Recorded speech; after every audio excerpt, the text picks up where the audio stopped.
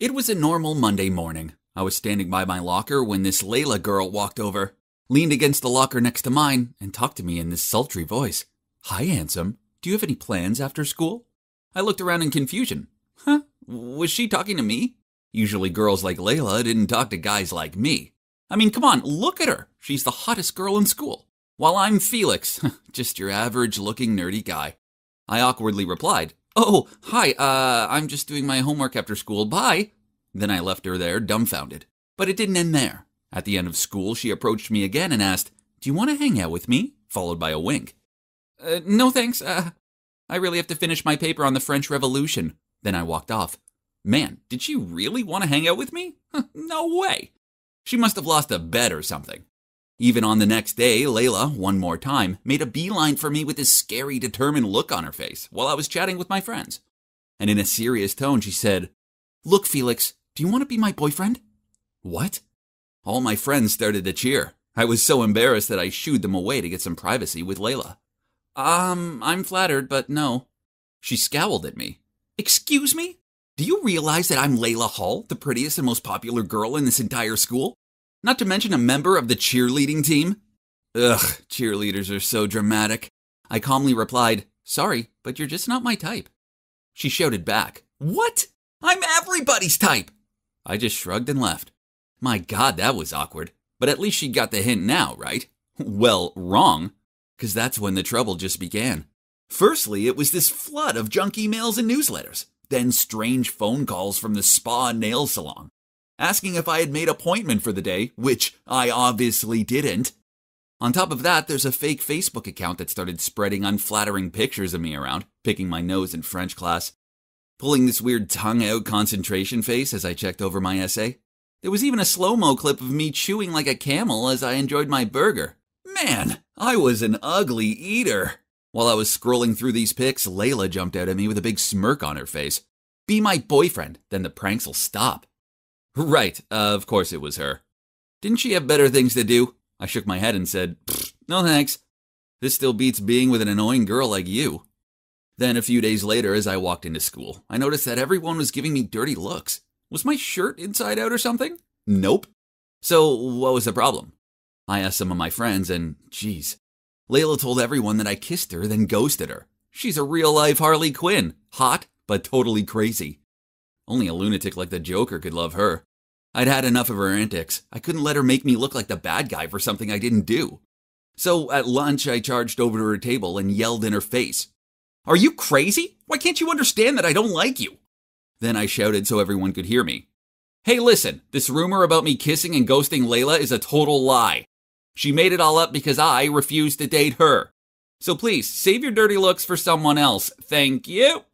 Layla shoved past me and ran out of there. Ugh, okay, maybe I was a little harsh. But you'd brought it on yourself, princess. Then during French class, she was absent, but no one knew where she went. Was it maybe because of me? Nah, probably not. But as I was walking home, I spotted her sitting alone on a swing in the playground. Just go, Felix. This girl only brings trouble, I thought to myself. But oh man, she looked so sad. So the next thing I knew, I was walking over and sat on the swing next to her. I asked, "Why weren't you in French class?" "Just leave me alone. Stop pretending you care." "Look."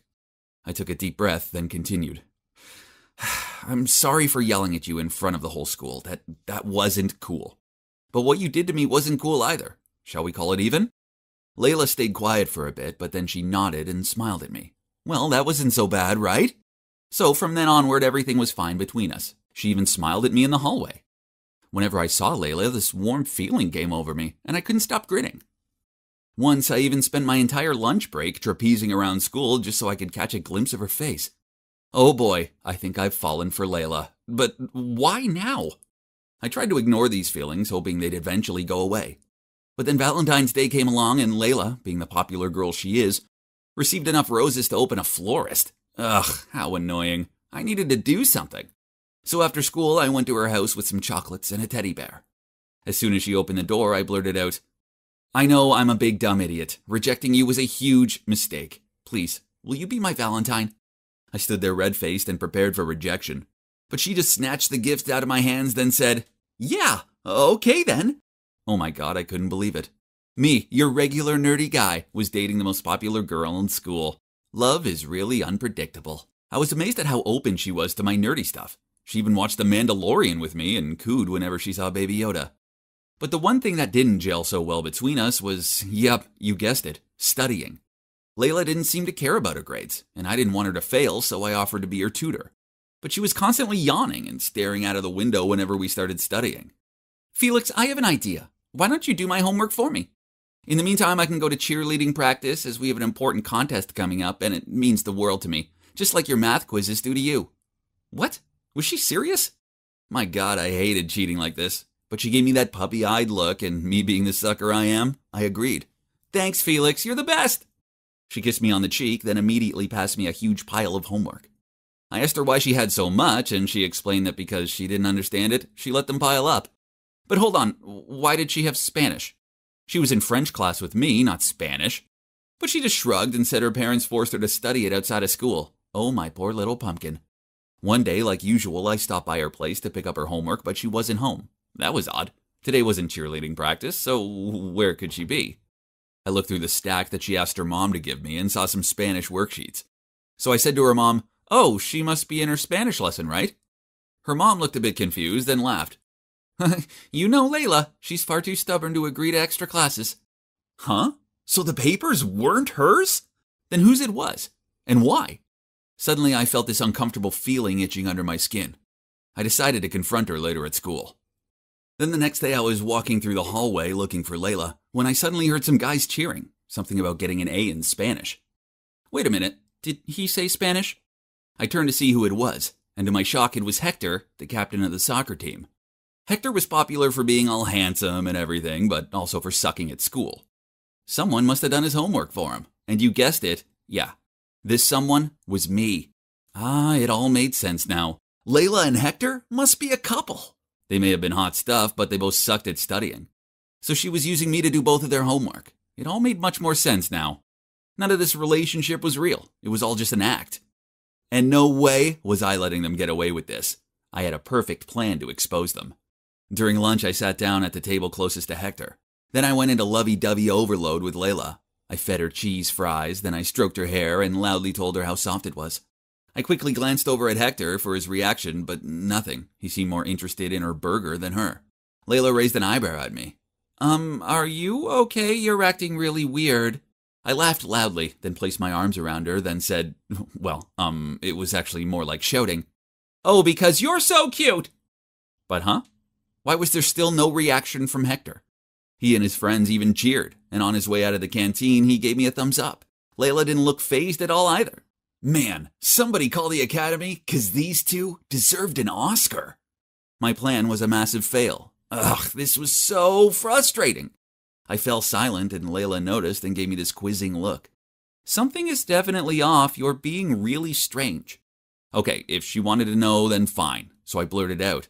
I know that the Spanish papers belong to Hector. You're together and you're just using me to do all your homework. I'm not stupid, you know. Nice meeting you, but please don't ever talk to me again. Then I left without saying a word. Well, that's the end of my story. A rather sad one, right? I would be lying if I said I wasn't feeling down about it. I truly do love her. Whatever. I'm going to college in a few months and I'll get to meet a cute, geeky girl who won't trick me into doing some other dude's homework. Sorry guys, someone's calling me. My God, it's Layla. What does she want? We're done. Stop calling. What? Fine. Promise you'll leave me alone after this? Okay, wait. I'm coming downstairs. Oh my God. Layla's at my front door and she insists to not leave unless I have a talk with her. Ugh. Don't move, everyone. I'll tell you every detail as soon as I'm back. Jesus, guys, you won't believe what Layla's just told me. The thing is that her cheerleading team had to practice a lot for upcoming contests, which means they couldn't study as much. Therefore, they had to find someone who was willing to do their homework so their grades wouldn't slip. That's when Layla came up with the plan to win me over as her boyfriend. The flirting, the pranks, they were all part of her plan. That was the truth. But Layla didn't know about the Spanish worksheets because her teammate Harper gave them to her. Turns out Hector is Harper's boyfriend. Didn't see that coming, right? But I was still super mad at Layla because she still used me. Then Layla took out some papers and showed them to me. Huh? It was homework with all B's on them. Then she told me, okay, I admit that at first I didn't like you. I only approached you to take advantage of you.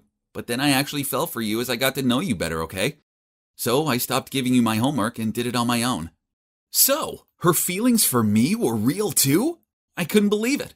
Eventually, I forgave her, and now we're happier than ever. I must say, when Layla first talked to me, I thought she was this crazy girl like Harley Quinn, who I could never like. But I was wrong. Turns out I'm the one who's crazy about her. So, I guess I have more in common with the Joker than I first thought.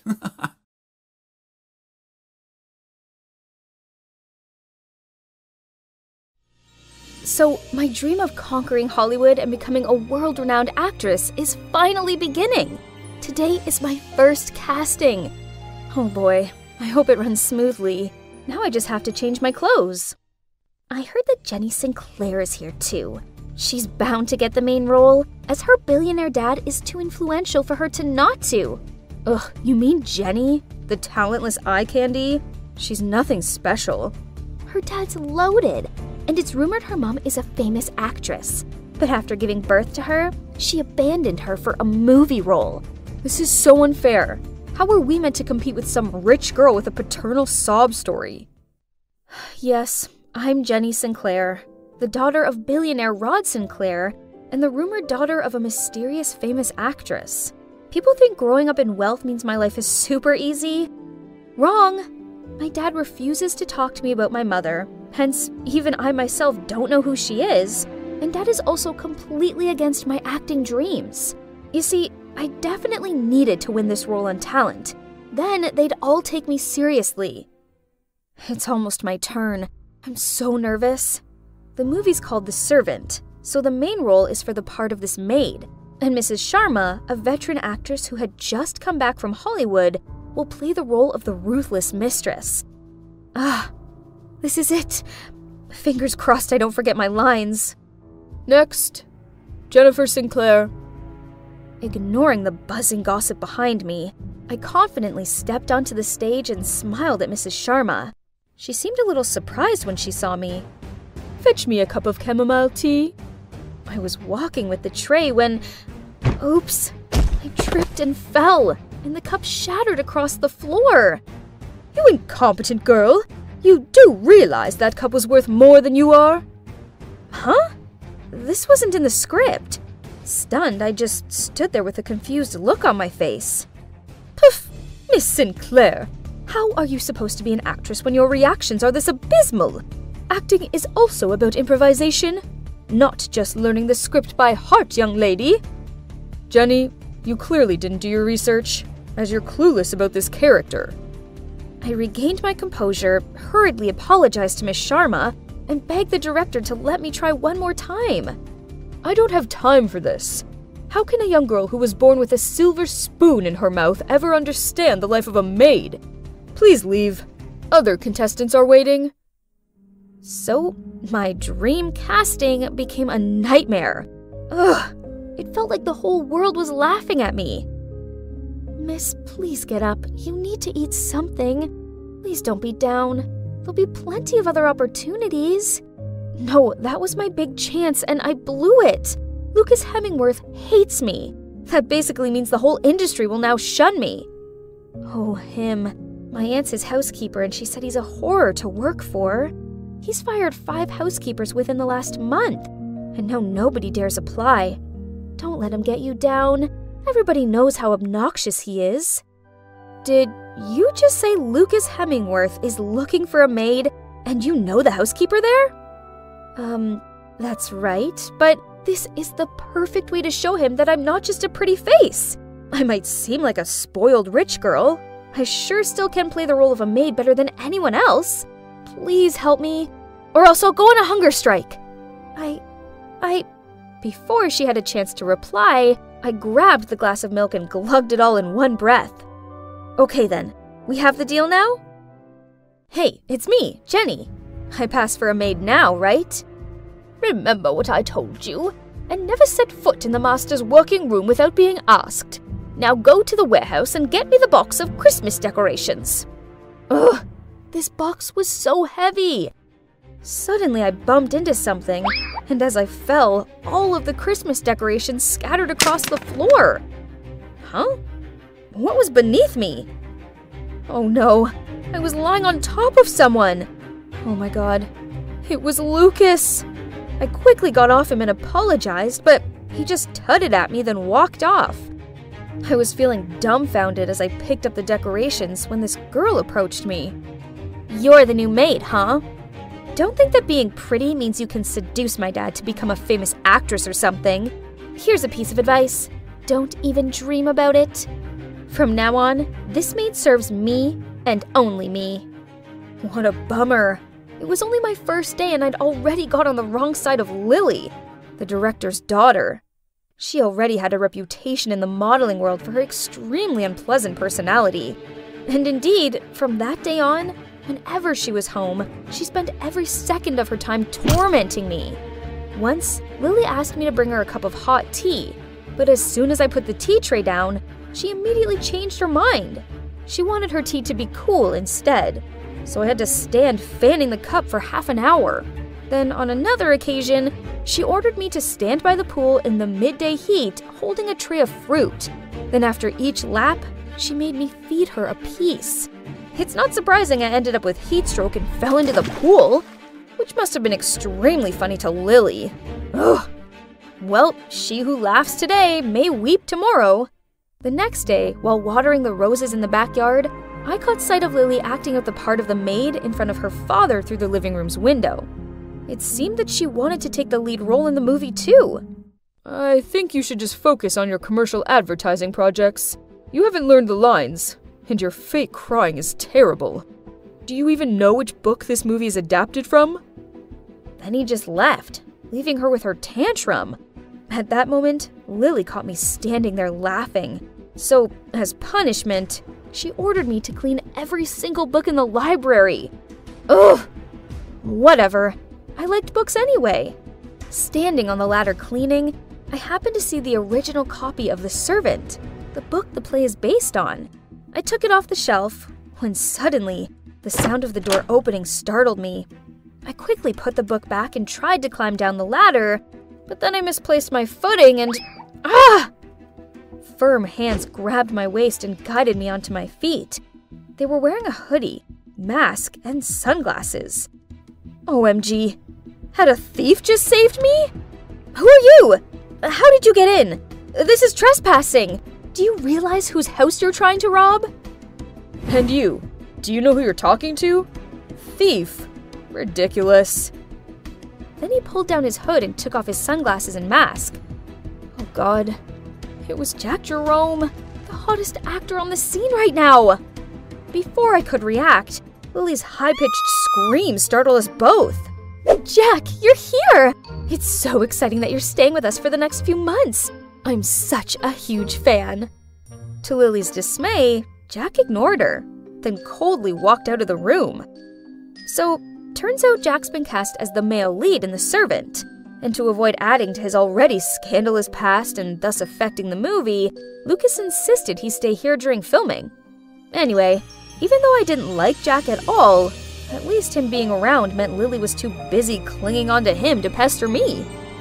These days, I often take advantage of the late-night cleaning time to study the original book. The last audition is coming up, and I have to understand my character better than anyone else. I was cleaning the kitchen while reading, when suddenly I heard footsteps. Who could it be at this time? So, you like this book? It's confusing though, right? Are you suggesting a mere maid like me isn't smart enough to understand it? I have no idea why you're cast as the warm, kind-natured, sincere part of Alfred. You're clearly the opposite of him. It's called acting, sweetheart. So are you saying an actor must be exactly like their character in real life? Then shouldn't you be more cautious, since I just played a murdering lunatic in my last movie? He's really unpleasant. Arguing with someone as arrogant as him was pointless. I'd just taken a few steps when I slipped over, but Jack reached out and grabbed my shirt tail, which helped save me from falling flat on the ground. It caused my shirt to tear. I blushed in embarrassment and tried to fix it. Here, have this, he said, as he quickly took off his jacket and placed it around my shoulders. At that moment, out of nowhere, Lily appeared. On seeing her, Jack hurriedly left the kitchen.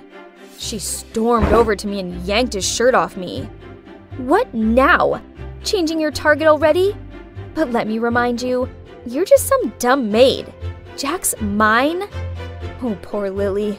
You delusional girl. I'm not interested in Jack. But it doesn't take more than a glance to tell he's not remotely interested in her. Because of yesterday's incident, Lily made me wake up at 4 a.m. to bake probably all kinds of cakes that exist on Earth. I'd just finished decorating the last batch when she rushed into the kitchen, snatched the apron and gloves off me, then put them on. I didn't have time to understand what was happening when Jack walked in and she quickly held the plate out to him. Have a bite! I got up early to make it for you. What a fake! Jack was about to pop a piece of cake into his mouth when I realized it was almond. He's allergic to them. Stop! That cake has almonds in it. Here, have this one. He took the cake, then winked at me before he walked off. Yeah, his personality sucks, but oh boy, how to resist that strong jawline and those beautiful deep eyes?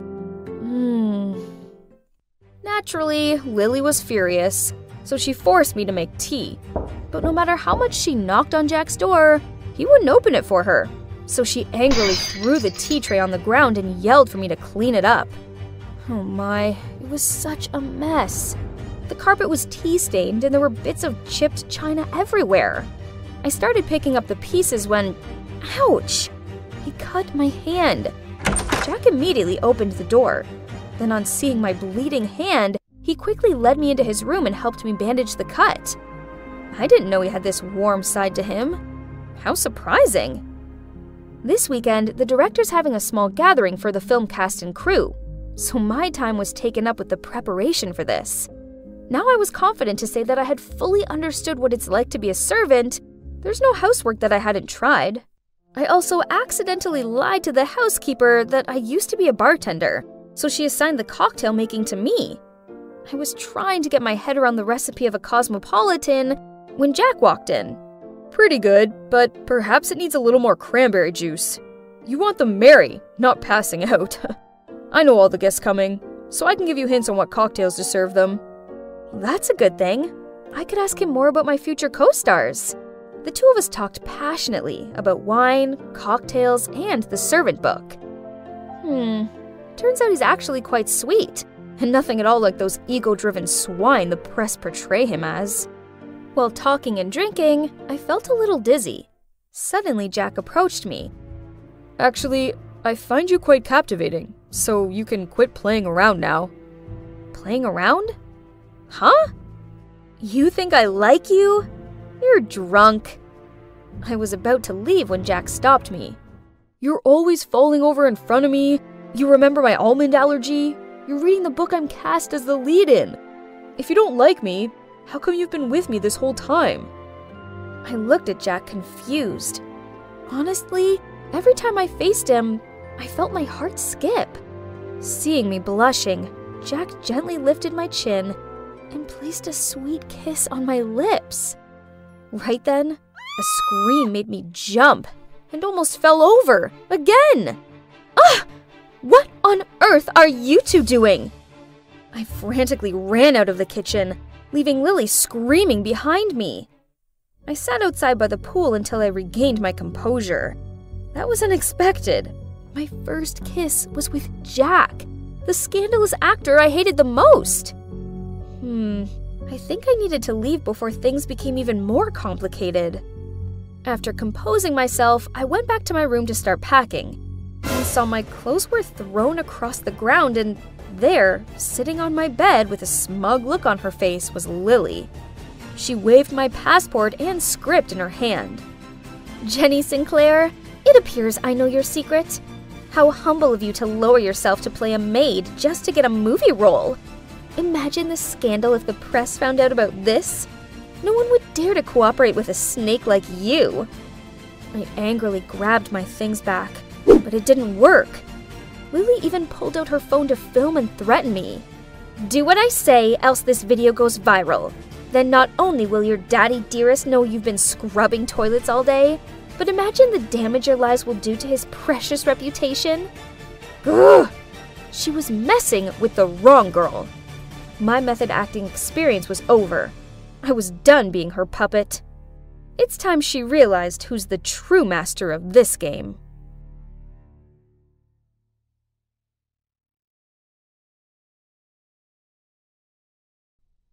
I entered the apartment to see 4 sets of eyes gawping at me. Hang on, I know Ned and Philip from my math class, and the girl currently giving me a snooty look while twirling her hair around her finger was Jessica. Well, I didn't actually know her, but her wealthy and snobbish reputation preceded her. Then lastly was that emo kid. What was his name again? Deciding to break the uncomfortable silence, I said, "Oh, hey, so guess you guys are also in detention?" No one replied, though they surely heard me. Whoa, okay. This atmosphere was tense, and I thought I'd always been the awkward one. Honestly, I don't even know why I'm being made to do this weird detention. All I did was accidentally and poorly throw the dodgeball in the gym teacher's face. Then, when I was about to apologize, my tongue slipped.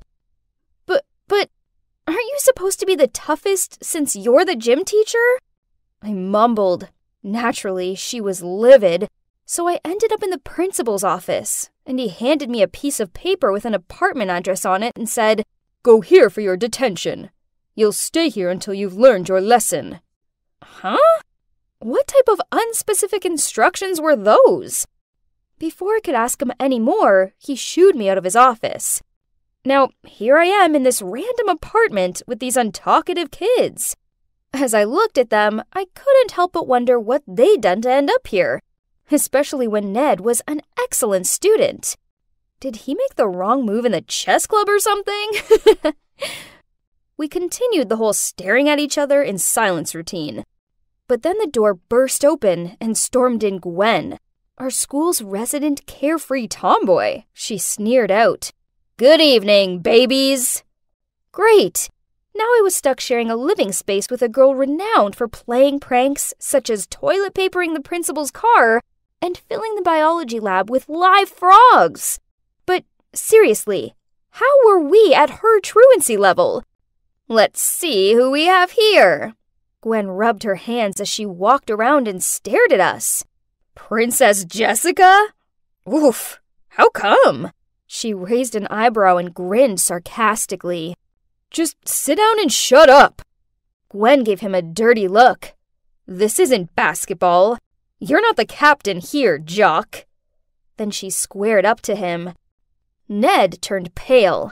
Jessica rolled her eyes, and the emo boy, well, he was busy sketching something and clearly chose to ignore our existence. We'd only been here for less than an hour, and the last thing we needed was a fist fight, so I stepped in between them. Pulling a wry face, Gwen said, "What's this? Little Miss Friendly?" Look, we're all stuck here and we don't know for how long, so let's at least try to be civil. Let's try talking it out.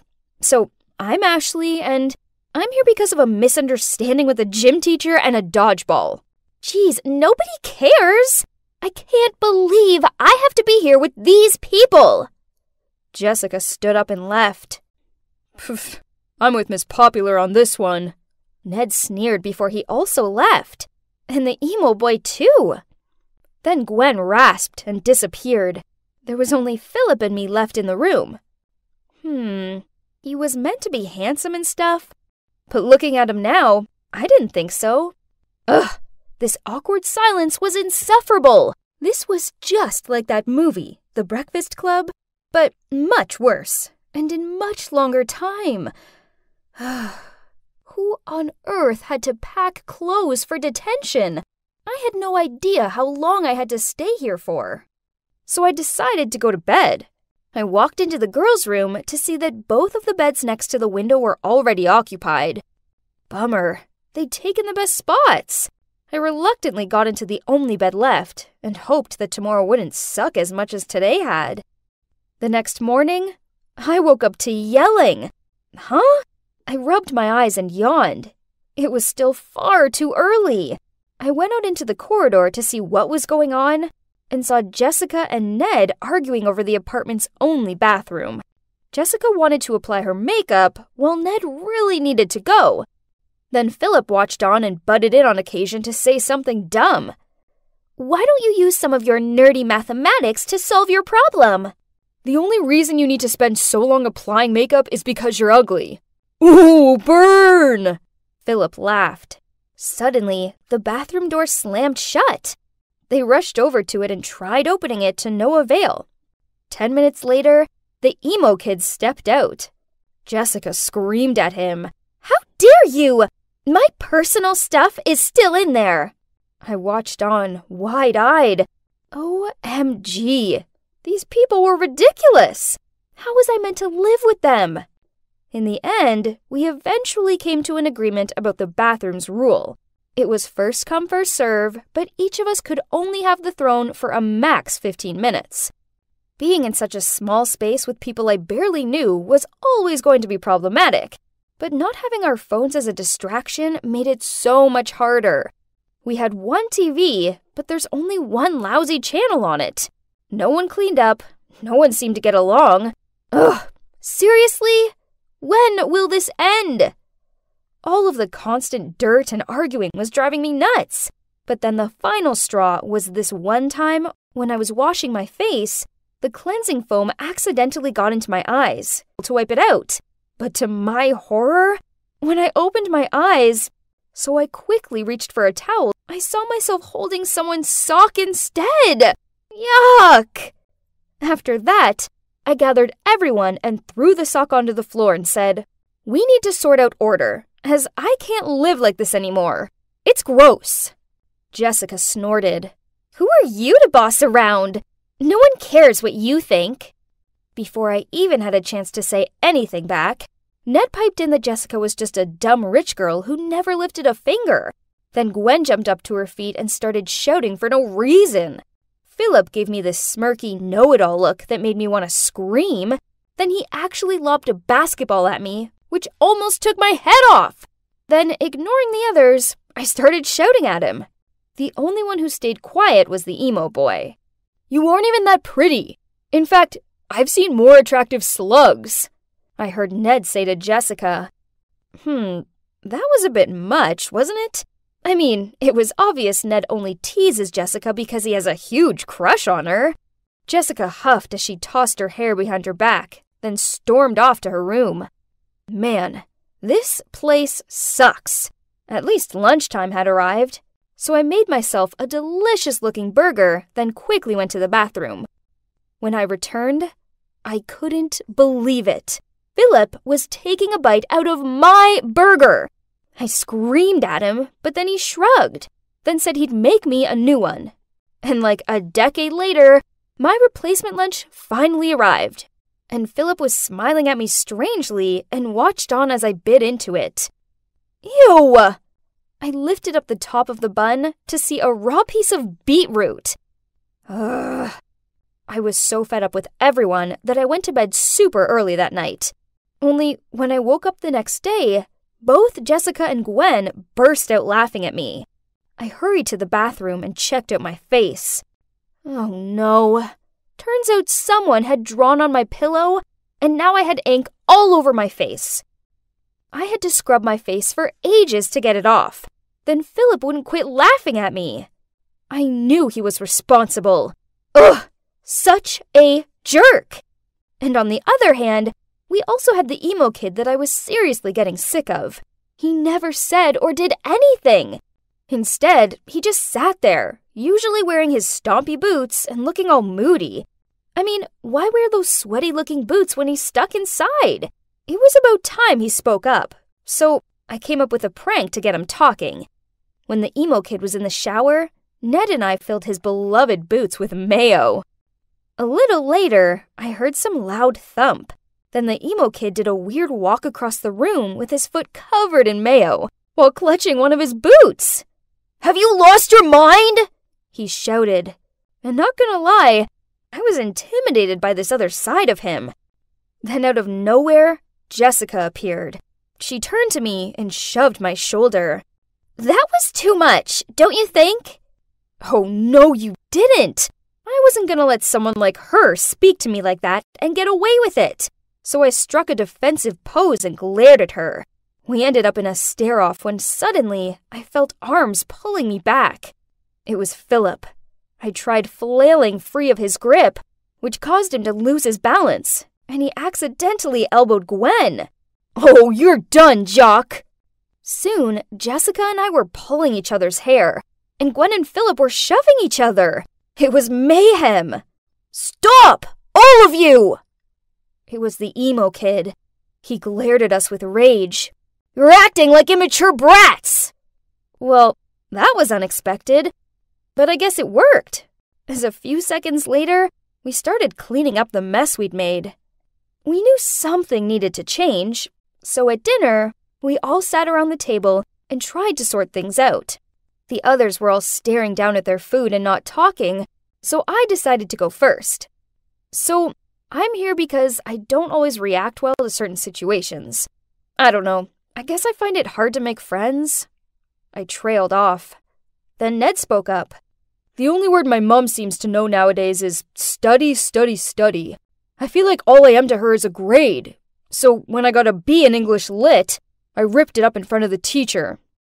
That's the story." Jessica flicked back her hair, then said, "Try having all the money you could ever want, but the most neglectful parents ever. I bet they still haven't noticed that I've been stuck here with you losers for days now, just because I told some girl her skirt was hideous. I was doing her a favor. Poof." Then Philip blurted out, "My father wanted me to be strong and manly just like him. I don't want to be like him, but I'm worried I will be, and that I won't be able to do anything about it.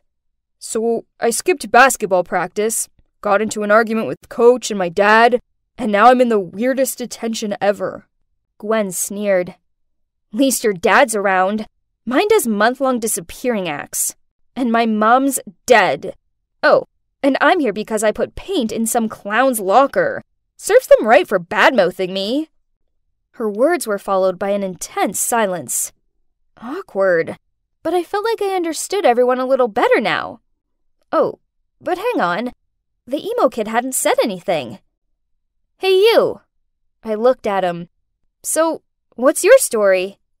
He shrugged, and I didn't think he was going to talk, but then in a quiet voice he said, "I'm Stan. I never knew my dad. My mom isn't around, so I live with my grandparents. I'm here because I ignored the principal, but only 'cause I had earphones in." "Oh," I muttered out. "Look, I'm sorry about your boots. I'll help you clean them if you like." Stan nodded. Jessica was right. I had been a bit harsh on him. Then Ned gave this awkward smile and said, Jessica, I know I've been a jerk to you, but it's only because I like you." Jessica didn't do so much as flinch. She still kept studying her nails. Probably because having boys smitten over her was already a part of her daily routine. "Well, I might like someone too." Phil stretched his arms behind his chair. "I guess I like winding her up." He looked directly at me. I felt myself blushing, and I had this weird fluttering feeling in my stomach. But why? My heart started racing. Now what was I meant to do? What a beautiful day! Guess who just landed the lead role in the musical club's next play? Yep, me! As I immersed myself in the rhythm of the music, ouch! I bumped into someone and fell over. Are you blind? You think you're so special you can just waltz around the place as you please? Not again. Why do I keep running into her? That's Kiera, the mean girl from my musical club. I sing, she dances, I always make sure to stay in my lane, but for some reason, Kiera won't stop criticizing me. Ugh, please, you sound like a screeching cat. Give me fingernails on a chalkboard over your squawking any day. Why's she gotta be so mean? Huh? What's this? Oh, a wallet. Someone must have dropped it, but I'm the only person in this alley. There must be an ID card or something in it, right? So I opened the wallet to check it, but nope. No student card, no ID. Instead, there's just a strange photo and a bunch of VIP membership cards. with the name Sophia on them. Ooh, these places are swanky. This person must be super wealthy. I gotta hand this into the cop station. But wait, isn't this... Oh my god, a ticket to see Franz Ferdinand tonight! I love that band! And it's for the VIP area. Even if I bring this to the cops now, they still won't be able to find the owner before the concert anyway. We shouldn't let such an awesome ticket go to waste, right? So, what if... I'll enjoy tonight's concert on this girl's behalf, then I'll hand the wallet to the cops later. Honest! Wow, this is the biggest stage I've ever seen in my life! I got to my seat and eagerly waited for the show to start when I heard a voice next to me. Hey, you must be Sophia? My gosh, this guy was gorgeous! But he'd mistaken me for someone else. Wait a minute. That's right. Sophia was the name on the cards, the wallet's owner. I was still looking for a way to explain this awkward situation when he continued. Glad to meet you. I'm Roman, and I've heard a lot about you from my parents. They're kinda good at arranging things, aren't they? 'Cause I really admire this band. I should have foreseen this happening. I mean, who goes to a concert alone? Luckily for me, it appears that this Roman guy had never met the real Sophia before.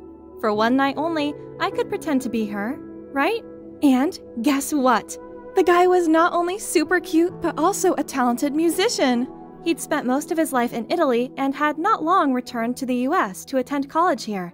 Through him, I learned that Sophia was a gifted singer, and both their parents set this meeting up so that Roman could help her singing career. Talking to Roman felt so natural, and soon I was singing and swaying to the music alongside him. As soon as I arrived home, I immediately went online to find more information about Roman. Wow! His SoundCloud account has over 200,000 subscribers! Handsome and talented. He's like a James Dean of modern times. As I was daydreaming, my phone vibrated. He texted me. I had a great time tonight. I'm having a small welcome home party at the Madison Club. I heard you go there often. If you're not busy, would you like to join us? The Madison Club? As in, one of the most expensive country clubs in the state? The initiation fee alone costs $1,000, and this girl is a frequent flyer? And yep, here's the Madison Club VIP membership card. I know. But I still had loads of music-related questions to ask Roman. Just this once. Then I would definitely hand it in. Now, on to the next problem.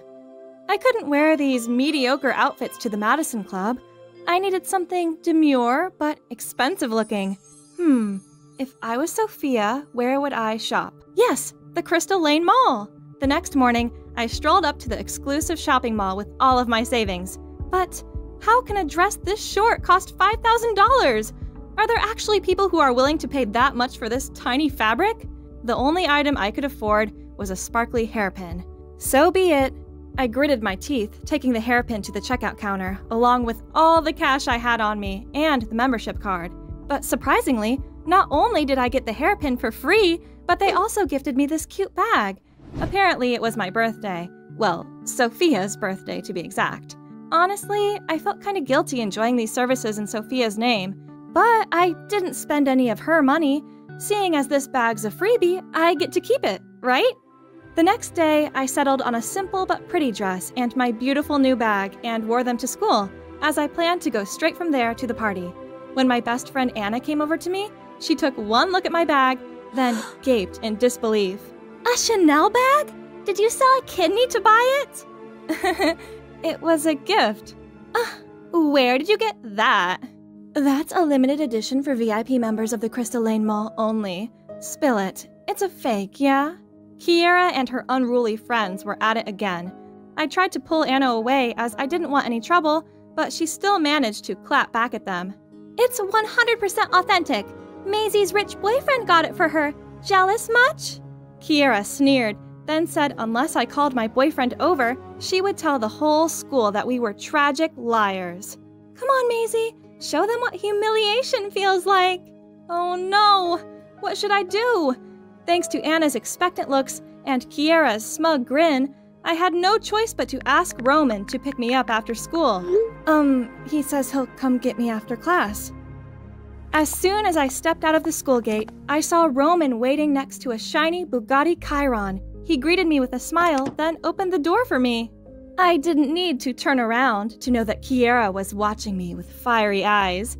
After this, she wouldn't dare to look down on me again, right?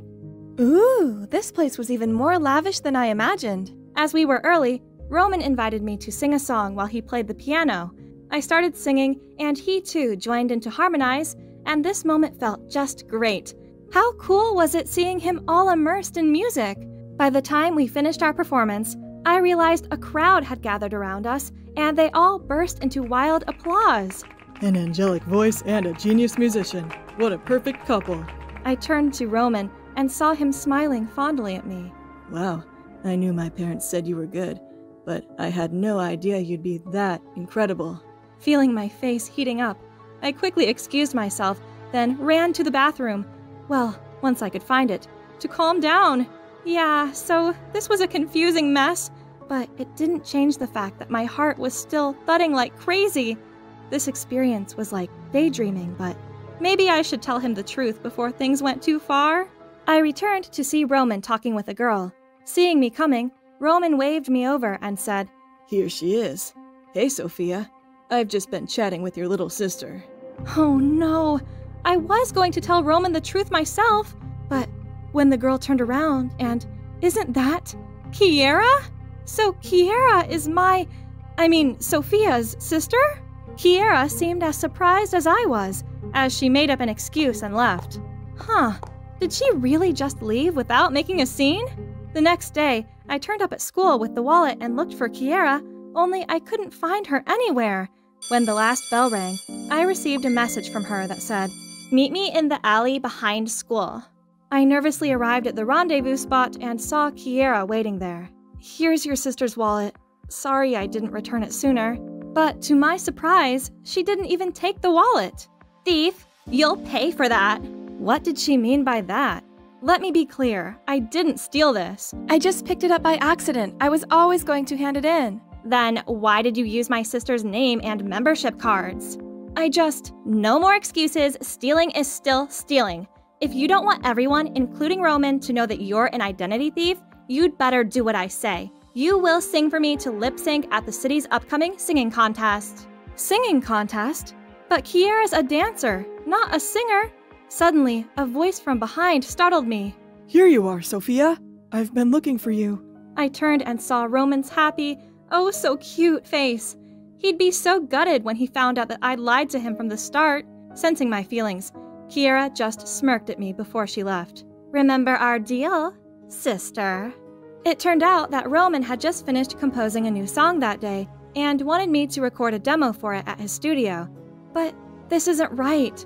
I hesitated, then blurted out, Roman, actually, I'm not. Roman interrupted before I could finish my sentence and showed me the poster of an upcoming singing contest. Oh, it was the one Kiera mentioned earlier. You should give it a try. It's a good opportunity.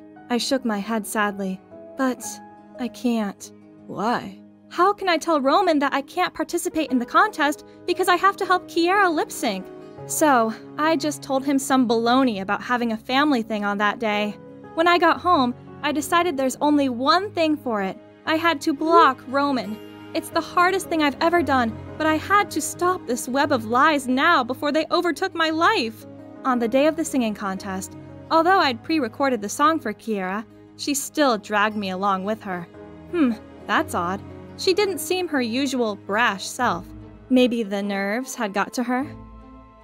Then, midway through her performance, she misjudged a move and her mic clattered to the floor.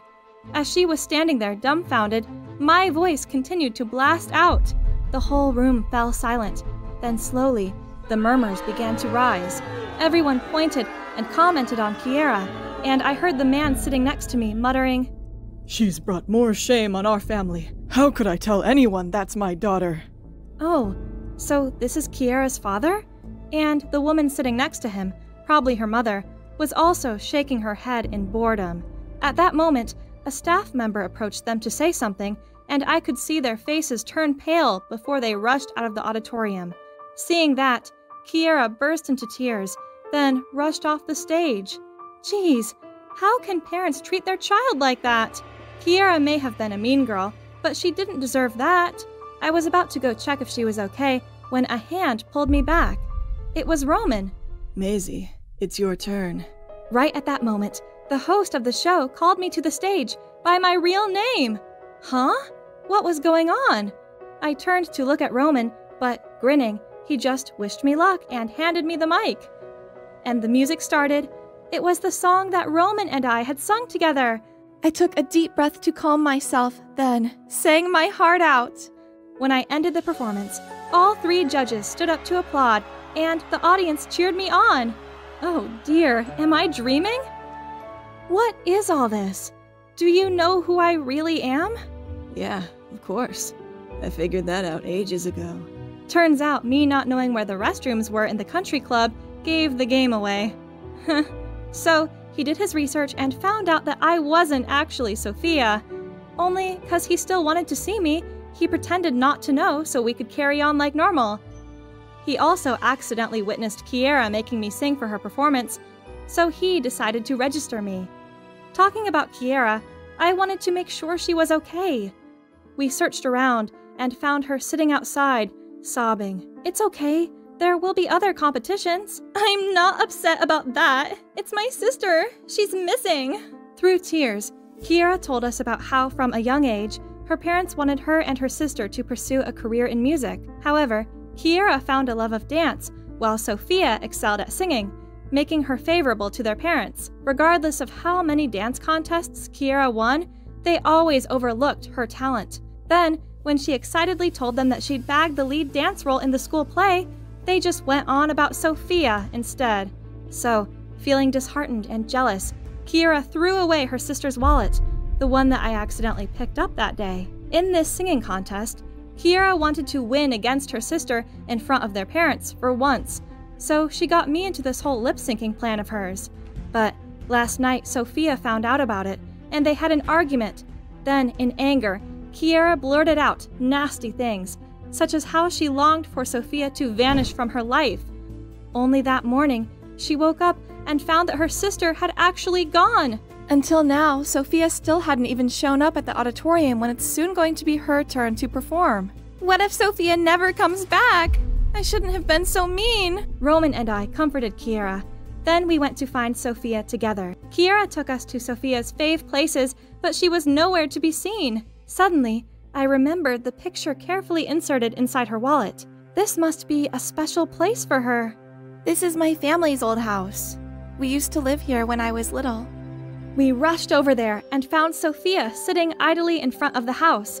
The 2 of them ran into each other's arms and sobbed like 2 children. Through tears, they talked it all out.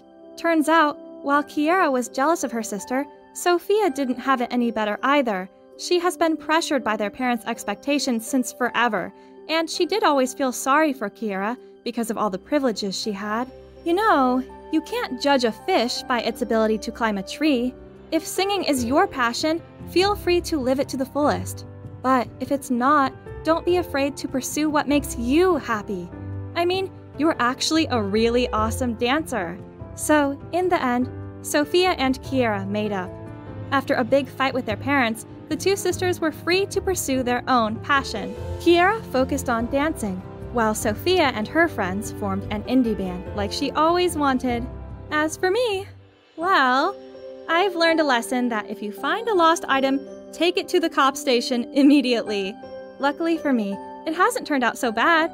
I helped 2 sisters find peace, and even got myself this handsome, super talented musician.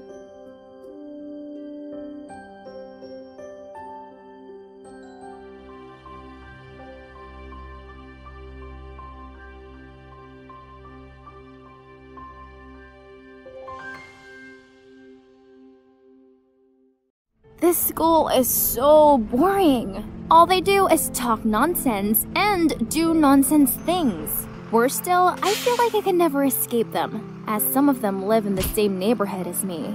But you know what the most annoying thing about my life is?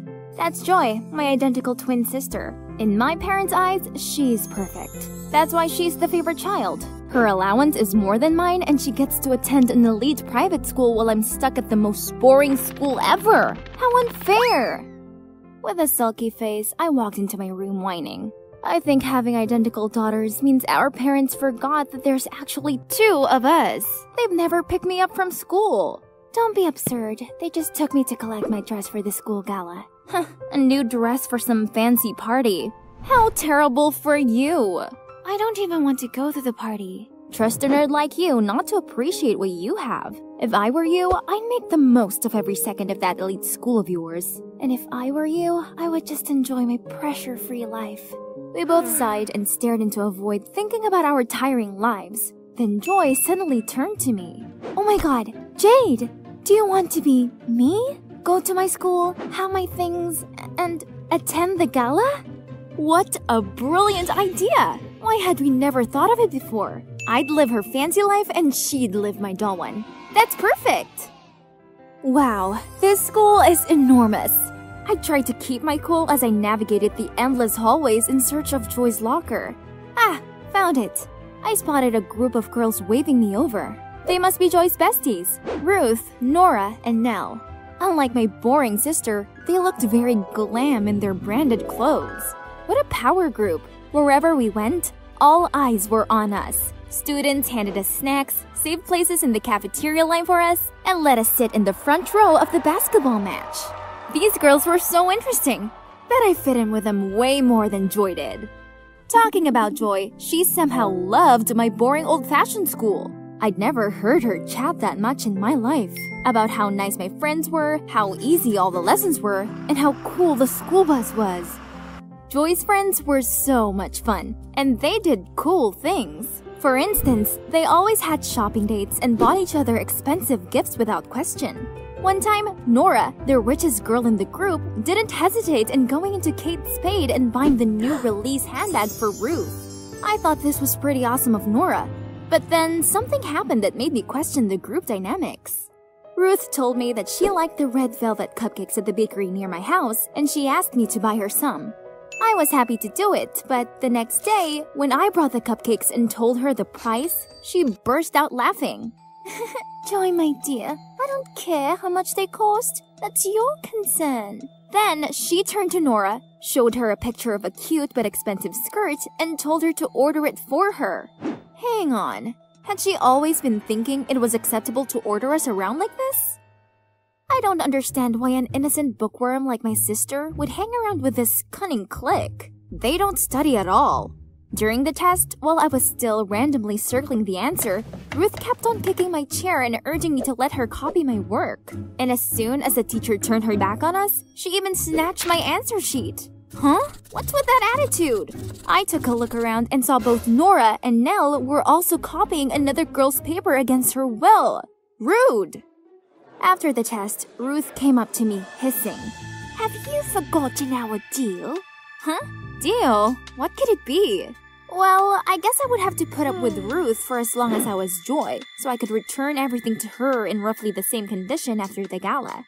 What I really should do now is just to enjoy this elite school life, right? So, I didn't join Ruth and her minions for lunch, but bought food from this super cool vending machine instead. They even had pizza.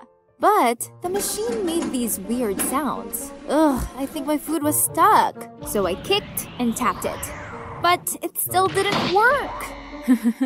You dare get into an altercation with the pizza machine? You must be starving. Oh my god. This basketball boy was the most handsome guy I'd ever seen in my life. I was too lost in his eyes to realize the dumb machine had finally delivered my lunch. This gorgeous guy then leaned towards me and my heart skipped. Oh Cupid, I wish I was the one he picked up instead of the pizza. Here you go. Right before I could react, someone snatched the tray and pushed me aside to enter between us. Thanks, Hayden. Wanna share lunch with me? Huh, excuse me? How could she steal both pizza and a boy from me? The boy took my pizza from her and said, Thanks, but I'd like to share this with this cute starving girl instead. I'll buy the drinks. Wait, was he asking me? Then yes, 100% yes! Leaving a furious Ruth behind us, we walked to the bench table nearby. So, he's Hayden, the captain of the basketball team. We talked so much about our favorite comic books and even played basketball for a bit before classes. That was my best lunch ever. After school, I was about to leave when Ruth stopped me. Didn't anyone ever tell you not to mingle with Hayden? He's not wealthy. We have high standards about who deserves to be around us. Duh! Huh? She sure seemed to swoon over him earlier, but now that he'd turned her down, she decided he wasn't worthy? This girl's mindset really didn't sit well with me. As soon as I arrived home, I told Joy everything. You should listen to Ruth. Hayden must be bad news. I don't care what Ruth thinks. How come you do? Is it 'cause of this deal you have with her? Not your business, but stay away from Hayden. I don't want to get in trouble. Ugh, these vague hints were agitating me. What was it about?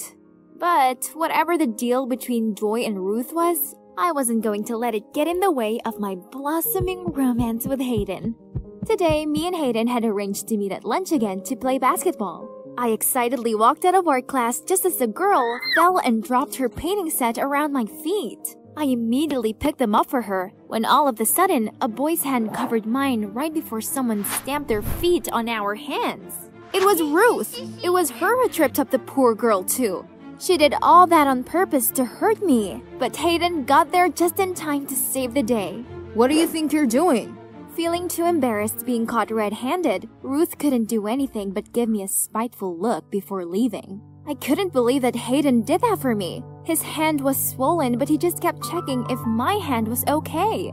How can Ruth be so horrible? Because she knows everyone's ugly secrets, and she uses them to control people. Joy, she knows your secret too, right? No. I'm not sure, but I don't care. No matter what that secret is, she's gone too far. Don't worry, I got your back. So will I. Oh, I'm Katie, by the way. From then on, I no longer hung out with Ruth and her minions. But I kept quiet about this to Joy as I didn't want her freaking out and making us switch back places early.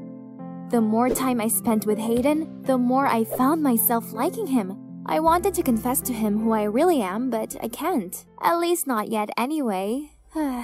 Katie is really nice to me too, and she introduced me to her super sweet friends. Everything was just perfect, except my grades.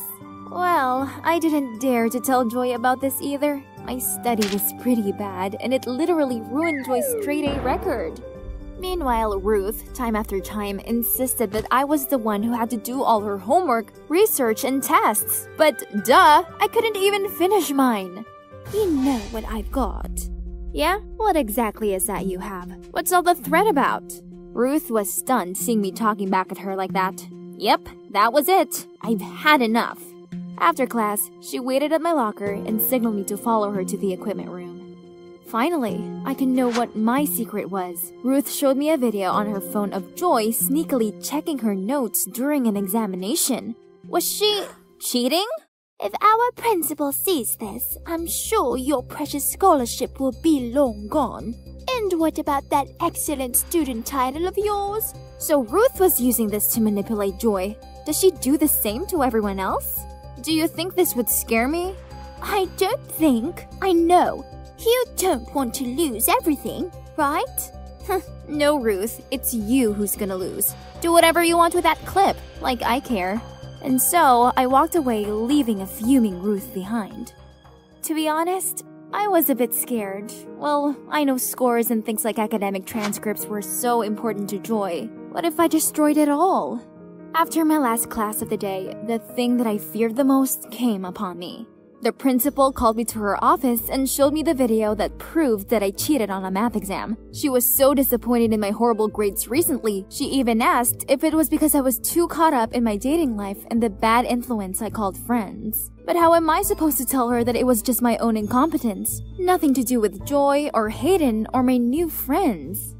I just reached my room door when I heard Mom scolding Joy. The principal must have called her. It was all my fault. When Mom left the room, I could feel how angry and frustrated Mom was. Joy, I'm so sorry. I couldn't let Ruth have this hold over me. You anymore.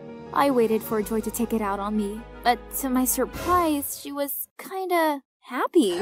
That's okay. I think I should thank you for that. I've never been brave enough to stand up for myself, although I was so tired of getting picked on all the time. I was so scared, but turns out being scolded by Mom isn't as bad as I thought. My homeroom teacher also called me, but she only gave me a warning and told me not to make the same mistake again. I've never felt this at ease before, Jade. I'm not the perfect Joy anymore. Then, Joy told me about the pressure she felt to be perfect. One time, she even got sick before the math test due to studying too much. Not having enough decent revision and being afraid of getting a bad grade, Joy cheated and was caught and recorded by Ruth as evidence. We finally understood each other and decided to teach Ruth a lesson to stop manipulating and taking advantage of others. We spied on Ruth and secretly recorded her. And guess what? Turned out she was not as wealthy as she always pretended to be. All the brand names she had were from the poor victims that she called friends. I also filmed Ruth forcing the top students to do homework and essays for the rich kids while she just sat idly to collect money. I was so ready to post these videos online, but Joy stopped me. She told me if we did this, we were just as bad as Ruth. Instead, she had a better idea. She sent the videos to Ruth and demanded her to delete all of the students' secrets. In exchange, we would delete all of hers. Ruth, of course, had no choice but to obey. Wow, how mature my sister is. My last day in Joy's life has arrived. I'm just gonna make the most of it before I hand the reins back to my sister. Honestly, I kinda miss my normal school and my friends. But what about Hayden? Will he still wanna know me when he finds out I lied to him?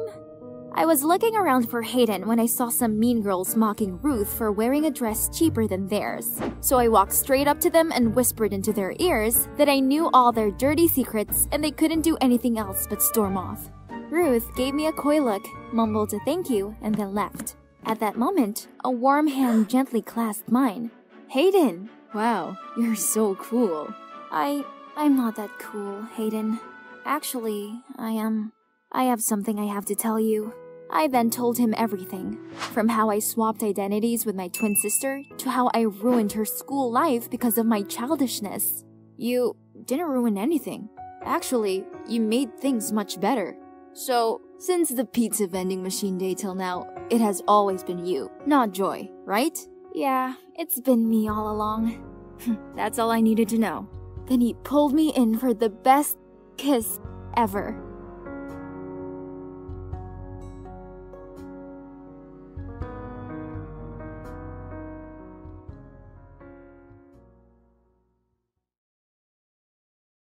Hi, that's me, Maxine, hiding behind some bushes and spying on a girl. Don't get me wrong, I don't have a crush on her, nor am I a total psychopath. I'm just doing a favor for my mate Damon. But if I'd known how crazy this was all going to get, I'd never have agreed to help him. It all started when Damon fell in love with this girl, Sophie. She had this mysterious charm that made him want to talk to her right away. And he did. She didn't even glance at him. She just walked away. Ouch. I didn't like her one bit. She was so stuck up. But Damon didn't give up that easily. He tried all kinds of tricks to get her attention, even waiting for the bus with her, even though he had a car. Nothing worked, though, and this made him miserable. He begged for my help, but I said, "No way." Then he said, "Aw, come on, Maxine, you're a girl, so just befriend her or something. Maybe you can find out what she likes, her fave foods, music, etc. Then I can try to impress her. Please, I'm begging you. I'll even lend you my Nintendo Switch for a month if you agree. You can't say no to that." He had me at that. I'd do anything to get a Nintendo Switch. Fine, it's a deal, but don't blame me if it doesn't work. So after class that day, I searched for Sophie. She was at the bus stop, and I was about to approach her when suddenly she walked away. I decided to follow her, and on the way, she stopped to help an old lady cross the road. Wow, I was surprised. For someone with such a cold face, she had a pretty warm heart. Maybe she wasn't so bad after all. After that, she started walking towards the park, and by then it was starting to get dark. What was she doing? She sat down on a bench in a creepy part of the park, almost like she was waiting for someone. I hid behind a bush so she wouldn't see me, but I was totally freaked out. Suddenly, 2 guys appeared and started talking to her, but they didn't seem like her acquaintances. Oh my gosh, she looked panicked. I had to help. I quickly shouted, "Help! Officer, please help! There are 2 guys bothering us!" Obviously, there was no officer, but it worked. The two guys ran off, and I rushed over to make sure Sophie was okay. She was surprised to see me, but then she hugged me and thanked me for saving her. Her whole body was shaking. She must have been terrified. I walked with her back to our dorm, and she told me how she liked to come to the park at night because it was so peaceful. I told her it was clearly dangerous and that she probably shouldn't go alone anymore. Then we exchanged numbers, and after that we became quite close. Close enough. That was a few days later. I told her Damon had a big crush on her and asked if she'd maybe go on a date with him, but she just shook her head and said she wasn't ready. Her eyes looked sad, so I didn't push it any further. Maybe she'd just gone through a bad breakup? I didn't ask her again, but one night I was heading to her dorm for a movie night when I heard two people fighting. It was Sophie and some guy, and she was crying. It looked like the guy was about to hit her, so I ran over and said, "Hey, what the heck do you think you're doing? Leave her alone or I'll call the cops." He just laughed at me and said to Sophie, "We're not done yet." Then he stormed off. I asked Sophie if she was okay and who that guy was. Then she told me how he was her ex and that he kept trying to get back together with her, but she wasn't interested. As she told me this, she started to cry and said, "Because of him, I've become so scared and anxious. I'm even too scared to sleep at night." I felt so sorry for her and told her I was here for her and that she could call me anytime. Well, maybe I shouldn't have said that because that's exactly what she started doing. Every night she'd call me and we'd end up chatting until 3 a.m. I was so exhausted, but I wanted to help her. She seemed so anxious all the time. Damon knew we chatted a lot, but he'd stopped asking about Sophie. It seems he'd lost interest and was more worried about me looking like a zombie from The Walking Dead. "You seriously need some sleep, Maxine. Leave Sophie be. She's clearly got issues. It's probably best to not get too involved." Easier said than done, though. But that night I decided not to answer her call. I went to bed early, and when I woke up the next morning, I had about 20 missed calls and 50 texts from her. Oh my gosh! Some of them said she was so lonely and that I'd abandoned her. Then one said, "If you don't pick up, then I will end it all." Okay, this was crazy. I immediately called her, but she wouldn't pick up. I rushed to her dorm, but nobody answered. I was panicking by then and bashing on the door, screaming, "Sophie, open this darn door!" But there was still no answer. I was terrified she'd done something bad, so I asked some students to help me bash down the door, and that's when she opened the door. I've never been so happy to see someone alive. I ran over to hug her, but she looked so annoyed. "What are you doing here? You're making a scene," she said. "What? I was so worried about you. You said you were going to..." But she interrupted me and said, "You need to get some sleep, Maxine. You seem insane." I couldn't believe it. After all those calls and texts, she was the insane one, not me. I didn't feel like yelling back, so I just left her. I needed some space. She tried to apologize to me over the next few days, but I didn't want to be around her. She even texted me saying if I wouldn't be her friend anymore, then life wasn't worth living. I was so tired of her threats, so I just ignored them. And then things got worse. A few days later, Damon and I were studying together when Sophie called me and said she was in the hospital. She told me that she had a brain tumor and they'd just done a biopsy to see if it was malignant or benign. I couldn't believe it. She asked me if I could pick her up, and I said, of course. This was so scary. I told Damon, and he just said, "I think she's making it up, Maxine. How could she suddenly have a tumor? You guys just had a fight, and suddenly she's in the hospital? Come on, think about it." I was shocked. "Damon, how could you? You're such a jerk." Then I ran off and arrived at the hospital to find Sophie sitting outside wearing a hospital cap. She said her hair had been shaved off for the biopsy, and I asked to see the scar, but she wouldn't show me. She said she'd get a headache if she took it off. I was just glad that she was okay, and gave her a ride home. We made up, and I decided to look after her for the day. She seemed so weak. I couldn't bear to see her suffering. I called Damon to tell him that he owed me an apology and told him about Sophie. And he just said, "Oh, wow, okay, sorry, hope she's okay then." But then a few days later, he called me and said, "Listen, Maxine, Sophie's a liar. She didn't have a biopsy. I bumped into her earlier and her cap fell off, and she has a full head of hair under there. No way it would grow back that fast." Why would she lie to me? I didn't get it. I needed to know the truth, so after class I went to her dorm. She opened the door right away, and sure enough, she had all her hair intact. She probably knew Damon had told me, and so hadn't even bothered to keep up the lie. This made me furious. Straight away, I started shouting at her. "Honestly, Sophie, what is wrong with you? Why would you pretend to be sick like that? Friends don't do that." Sophie grabbed my hand and said, "Maxine, I'm sorry. I was desperate. I only did it because I missed you and wanted you to care about me again. I took it too far, though. Please forgive me." "Are you crazy?" I screamed. "I was worried sick about you. Are you sure there's not something wrong with you?" Sophie started grinning in a weird way and said, "The only thing wrong with me is that I'm in love with you, Maxine." She wouldn't let go of my hand, and I just stared in shock. What did you say?" "You heard me. I love you." Then she started to manically laugh and said, "I've loved you since the day we first met. I knew you were following me, so I pretended to be in danger so you'd come rescue me. Even my ex-boyfriend was fake. He was just one of my friends pretending. Can't you see? I'm willing to do just about anything to get your attention. If that's not love, then what is?" This couldn't be happening. I tried to stay as calm as possible and said, "Listen, Sophie, I'm flattered. Really, I am. But I'm straight. I see you as just a friend, okay?" But Sophie wouldn't give up.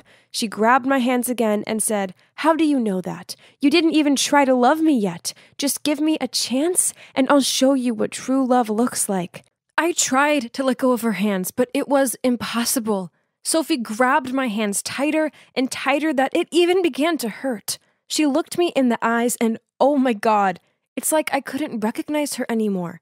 She looked like a crazy person, like a psychopath. Then she began to speak in a really creepy tone. "You can't get away from me. You're mine now." I was so scared. I needed to get out of here, so I pushed her really hard that she fell on the ground, and I ran like a mad woman out of there until I was back in my dorm.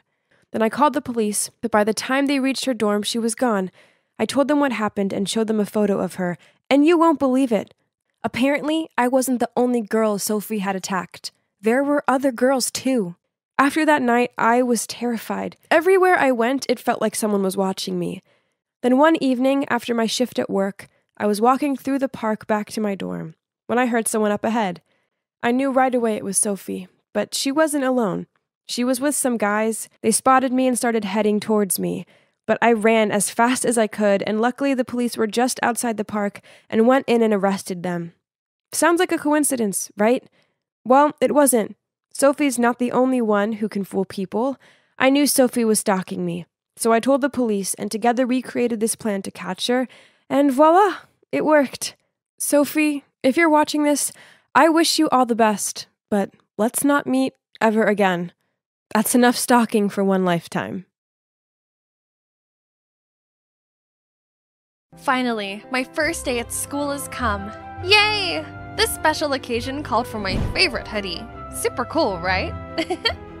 But then, out of nowhere, I was blocked by a group of boys and their cheesy pickup lines.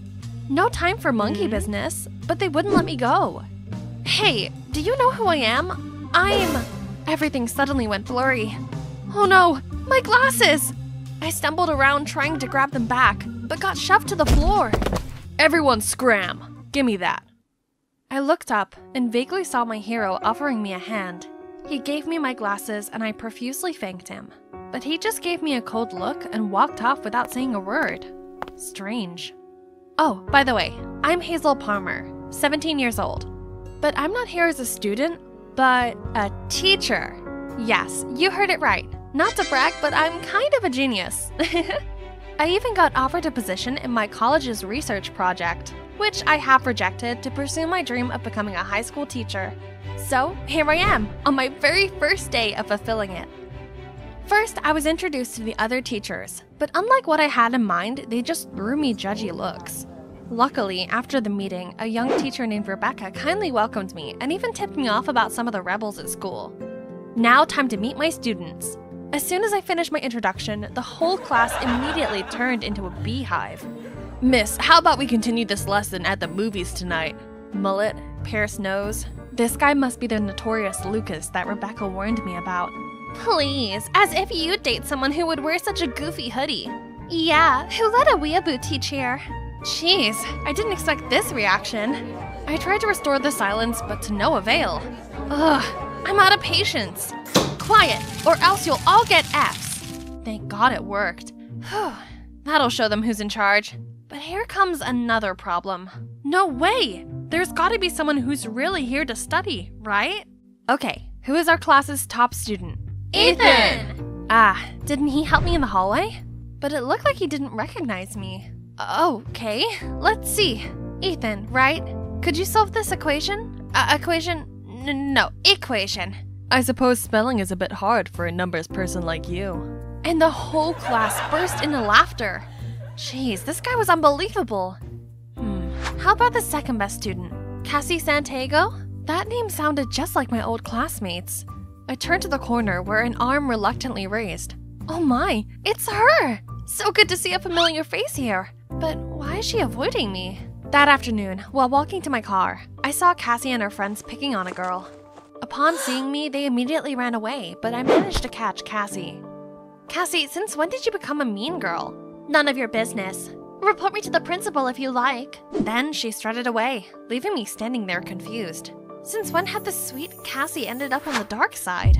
Turned out, not long ago, Cassie's father passed away in an accident, leaving her to live with her stepmother. This must left her in so much grief that she put up this cold, reckless facade as a defense mechanism. That's so sad. So, to make Cassie feel included, and also to improve this whole class's performance, I came up with a master plan. More homework, not finished, minus points. And every lesson will come with a gift, a test during recess, and I asked Cassie and Ethan to help the other students. But when I called Cassie to the board, strangely, she couldn't do a simple equation. At first, I thought that it was just her being rebellious, but during the test that day, I noticed her copying Ethan's answers. Does that mean all her A's were from cheating? Not only that, the even shocker thing I found out was that Ethan was her stepbrother. After class, I came to talk to her, but she didn't pay me any attention. Cassie, I know the secret behind your A's. High scores mean nothing when they're not from your own hard work. But out of my business. You're as much my friend as you are a proper teacher. I'd be pleased to tutor you. How about today? See you in the library after school. As if I care. Her words did hurt, but I guess she was just trying to keep her cold image. So I still waited for her, but she never showed up. No matter how much I tried, Cassie ignored me and kept cheating.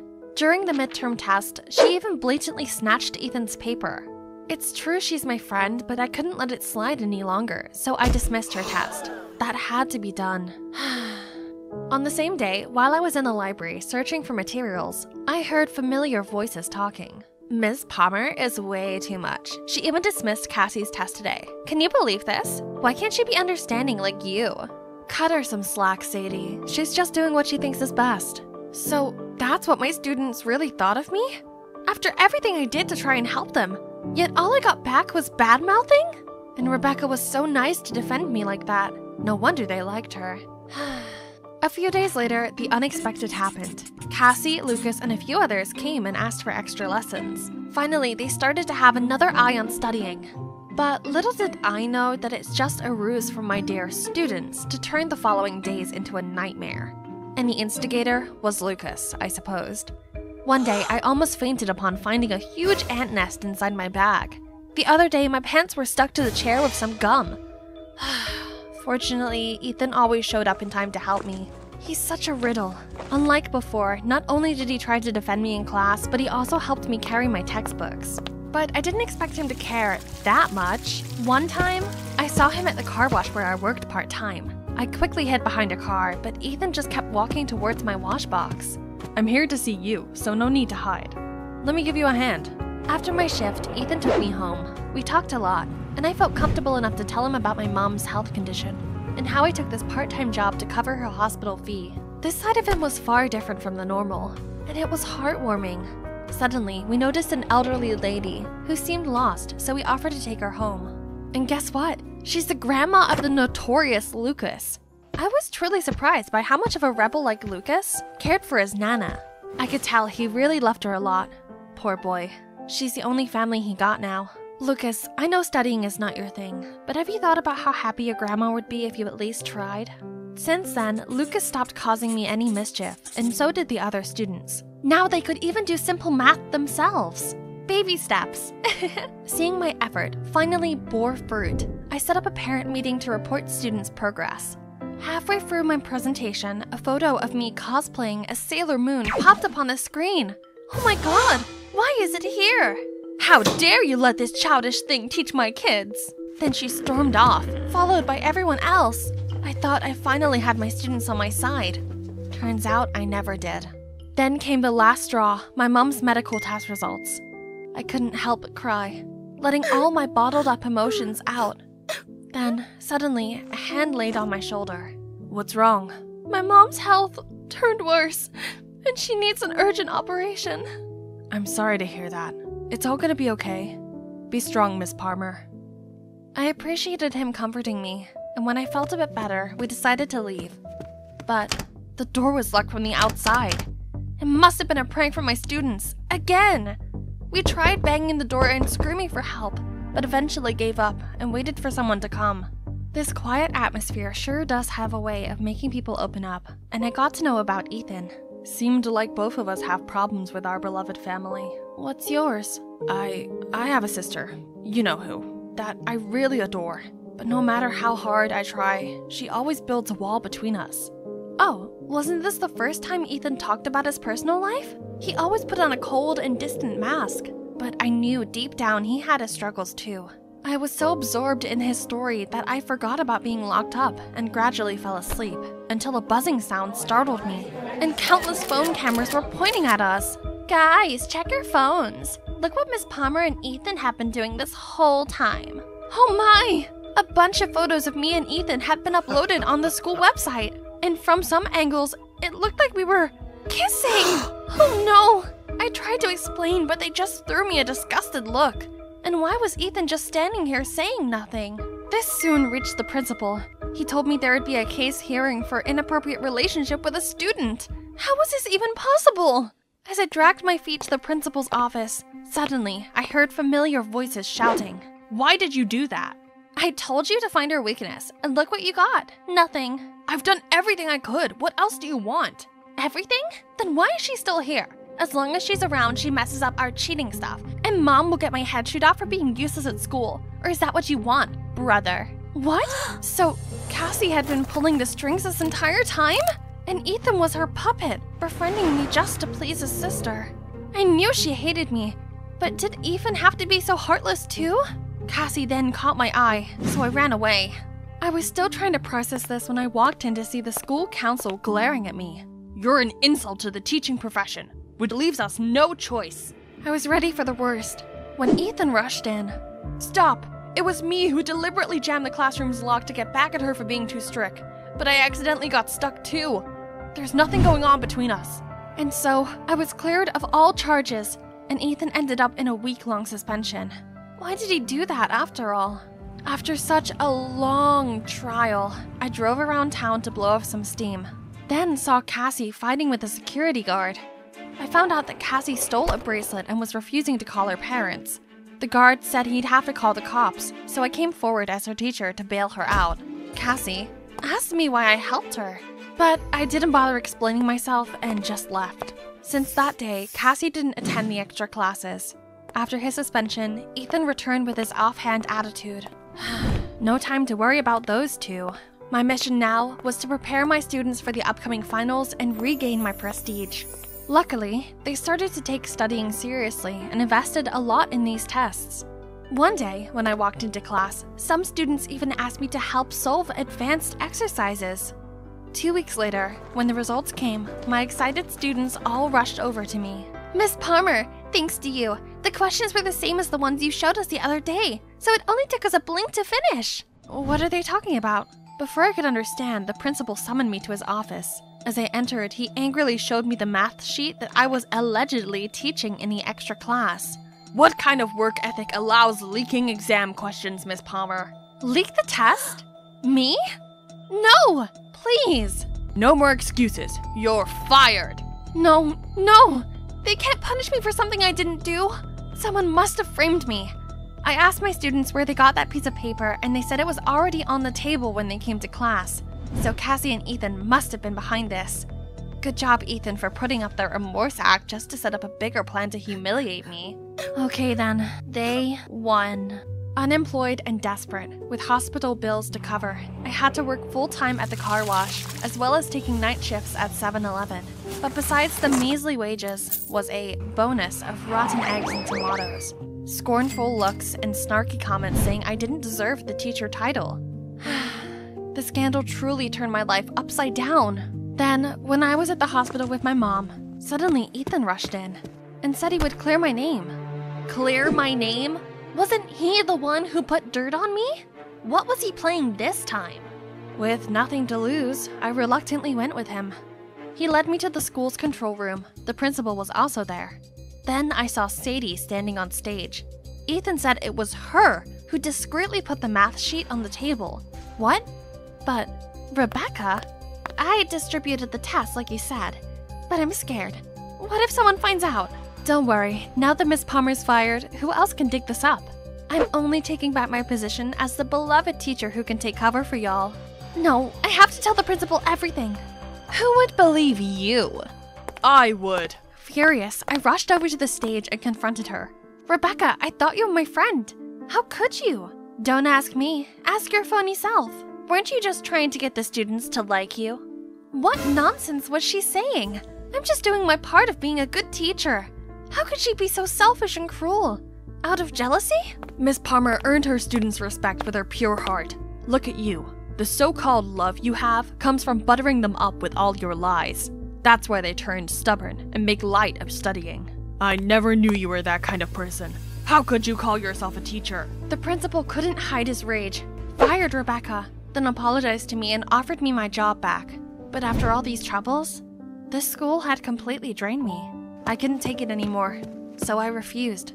As I was wiping away my tears, Ethan came to my side. Miss Palmer, I'm sorry for everything I did. I just tried to please Cassie, but now I know I was only hurting you. I've already known about that. I was about to leave when a group of students led by Cassie approached us. Then Ethan told me it was Cassie who helped him with the plan to bait Rebecca into admitting her actions. Sorry for all the horrible things I did to you. Please stay. We've learned a lot since you moved here. Please don't leave us. Such a crazy term. I ended up staying. I mean, this is my dream job after all, and I'm not one to give up that easily. I also talked to Cassie's stepmom about her studying. Turns out she didn't realize her strict approach was causing a rift between them all. Cassie, Ethan, and their mom had a talk, and now they seem to understand each other better. I was so happy for them, and we became friends after that. Time flies, and now my students, or my friends to be correct, graduated, and would soon fly off to pursue their own dreams. Suddenly, Ethan dragged me to a corner. So from now on, we're no longer teacher and student, right? I guess, but could you still teach me? Teach me how to love you.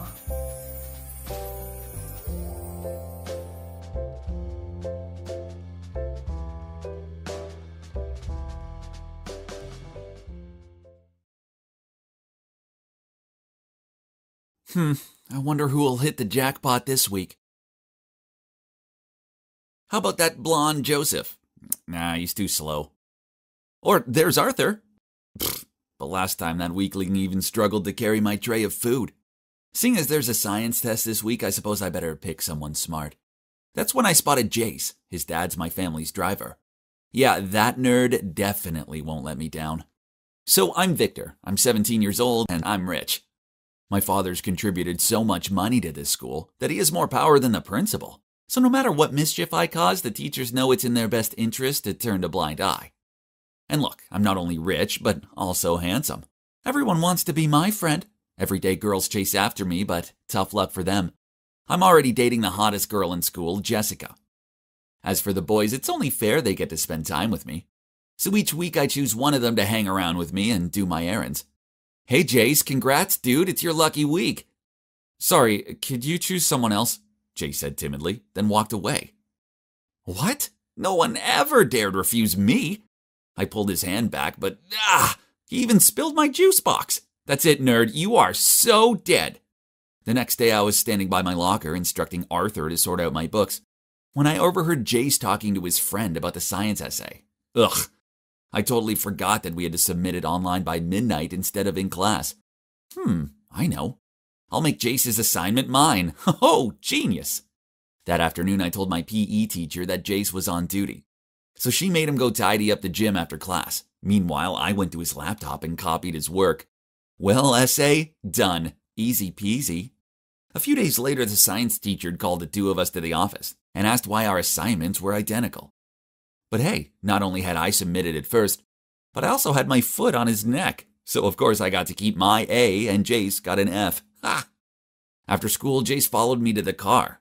Then when I was about to get in, he leaped in front of me and slammed the door shut. You're a cheater. You stole my assignment. Nah, I'm the one who has to say that. I submitted it first. Hearing us arguing, Jace's father stepped out of the car and frantically apologized to me for what his son did. You should know who you are. Your dad's just a servant, which makes you nothing. I smirked. Then I snatched the key from his dad's hand and jumped in the car. I'll get home by myself today. Bye, losers. That nerd had ruined my mood, and now I needed to cheer myself up with some fun. Oh boy, that party was awesome. As I passed through a tunnel, I turned the music volume up to max and swayed along. Suddenly, I looked up to see a truck whizzing towards me, so I swerved just in time and crashed into the road railing. Jeez, what the? I mumbled, then got out of the car. Anyway, I left my car there and got an Uber home. But hang on. Why was everyone driving on the left side of the road today instead of the right? Maybe the combination of alcohol and dizziness was making me imagine stuff. I opened my eyes and stretched out my arms. Ouch! This wasn't my room. In my drunken haze, I must have wandered into someone's shabby home. I rushed out of there and ran downstairs to find my mom and dad in the kitchen having breakfast. Victor, hurry up, else you'll be late. Oh, don't forget you're helping your mom out in the grocery store after school. What's with all this role-playing? Where am I? Terrified, I ran outside to check. What? The address is correct, 138 Riverside, but my house was a magnificent mansion. What's this hovel? Surely this is just some dream, right? I rushed back into the house and shouted, Mom, Dad, what's happened to our mansion? Son, are you dreaming? Haha, us rich enough to have a mansion. Now that's an unlikely thought. Now go change your clothes and I'll take you to school. No way. This was just a bad dream. Which often ends when we reach another location, right? Maybe when I get to school, everything will return to normal. Oh, school looks exactly the same. I was so relieved. I walked along the corridor and greeted people. Huh? Why were they blanking me? Ugh, have they forgotten who's the boss around here? But never mind, there's my honey bunch Jessica. I ran over to her and kissed her cheek. But I hugged my cheek in shock. My head was spinning, then suddenly someone nudged me from behind. It was Jace? I grabbed his collar. How dare he mess with me right in front of Jessica? Get your hands off my boyfriend. You're Jace's choice this week, so mind your attitude. Jace chose me? Who do you think you are? A dog-poor dude like you wouldn't be able to have a proper life and to attend this school without my family. Take a look at yourself. Honey, ignore him. Let's go. Jessica rubbed his arm and then they both left. I stood there dumbfounded. What on earth was going on? I felt like I tumbled into an alternate universe. I slapped myself in the face to snap out of it. Ouch! Why wasn't I waking up from this nightmare? This all started with that tunnel, right? If that was the door into this world, then it would also be the door out of this insanity. So I got in a cab to go back there. But wait, where was the tunnel? I made the driver go back and forth a few times, but it wasn't there. Then I ran out of money for the ride back, so the driver just left me there. Bewildered, I wandered around aimlessly till I reached a grocery store, where I spotted my mom working. Gosh, my mom, who always had servants around, now had to work her butt off? I couldn't bear seeing her like this and rushed over to help her. The next day I woke up early and thought that I'd choose a decent outfit to go to school. Well, life has to go on, so while I'm still stuck here, I should at least play my part. But, this version of me has terrible fashion taste. And look, now I've turned into a real nerd. I need to change it up a bit. When I arrived at school and opened my locker, there was a list of orders from Jace. What? Clean all of the dirt off his sneakers? This was nonsense. So I threw the piece of paper into the trash. Then out of nowhere, Arthur quickly picked it up and whispered into my ear. Dude, I suggest you do as Jace says. Why? He's ridiculous. To keep the peace. No one actually likes him. We're only nice to him because we don't want any trouble. And seeing Jace approaching, Arthur hurried away. Over the next few days, I saw it firsthand. People sucked up to Jace, but then behind his back, they were mean about him. He walked around like he ruled the school. He even got one kid expelled just because they reported him when he cheated on an exam. Such a spoiled brat. Also, Jessica was such a gold digger. One time I caught her flirting with one of those basketball guys. I even overheard her say, if Jace wasn't a rich kid, I wouldn't look at him twice. He's just an ATM to me. Hang on, if Jess thought that about Jace, then did she think the same way about me when we were dating?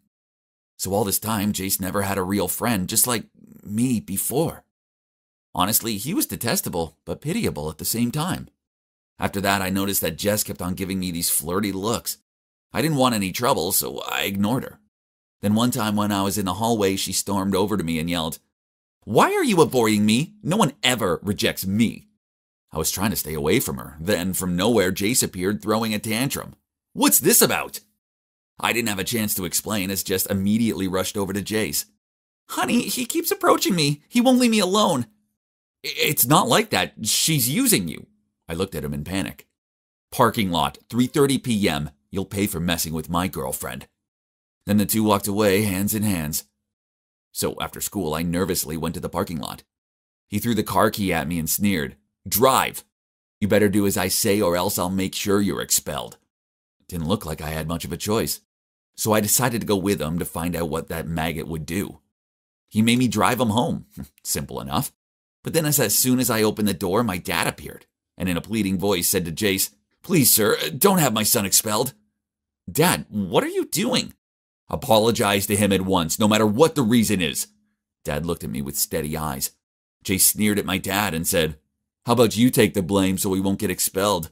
Then he threw a bunch of money at my dad's face. "You're fired." I shouted at him, "You can't treat people awfully just because you have money." "Victor, stop. You're wrong." "Please, I saved you from the accident, so please forgive my son." Then Dad pulled one trouser leg to reveal his artificial leg. That was the first time I saw my dad cry. Wait, this reminded me of what happened last year. I was being such a jerk to this guy that he purposefully drove towards me for vengeance. But Jace's dad darted forward and pushed me out of the way. I know he was badly injured, but as an insouciant boy, I didn't think it was a big deal. Whoa, I really was so arrogant. I expected everyone to bow down to me, and I actually thought everyone wanted to be my friend, when in actual fact, I had no true friends at all. My head felt like it was going to explode. I wanted to run away, so I jumped into the car and drove away without thinking. I stopped the car when I saw it, the tunnel that had changed my life. Suddenly, this blinding light shone straight into my eyes. The next thing I knew, both me and the car were gravitating towards the light. Huh? Where am I? It looks like a hospital. Then I heard a yelp of delight and someone held my hand tightly. Oh, it was my mom. "Thank goodness you're awake," she said, as tears streamed down her cheeks. "Mom, Dad, why am I here? What day is it today?" "Son, it's May 22nd. You've been in a coma for the past 3 months. We weren't even sure if you were going to make it."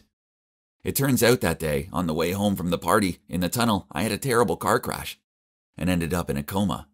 So what I'd been through was just a dream, right? But the odd thing was that the time I'd lived in that mysterious world completely coincided with the time when I was in the coma. Could parallel universes be physically real? Whatever that strange universe was about, one thing was for sure. I'd learned my lesson. After being discharged from the hospital, I went back to being Victor, Jack a dandy. But don't get me wrong, I was not the extravagant me of the past. No, I'm a changed guy. The first thing I did when I returned to my normal life was to break up with that gold digger Jessica. But the hungry leech kept begging me to get back together. How shameless. Next, I for sure have to stop making other kids do my errands, and started to have small talk with them instead of giving orders. Now there was only one thing left to do. I needed to make amends with Jace. I asked my parents to give his dad a raise, and also throw a little dinner party this weekend to invite his family around. as I felt bad that I haven't had a chance to thank Jace's dad properly for what he did for me last year. Of course, my parents gladly agreed and said that they're proud of me for being so thoughtful. So I'm preparing a little peacemaker gift for Jace too. I bet this is going to make him geek out all the way.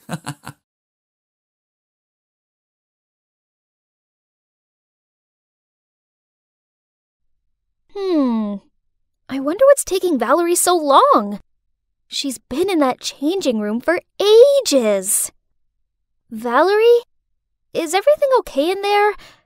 Don't force it if it doesn't fit.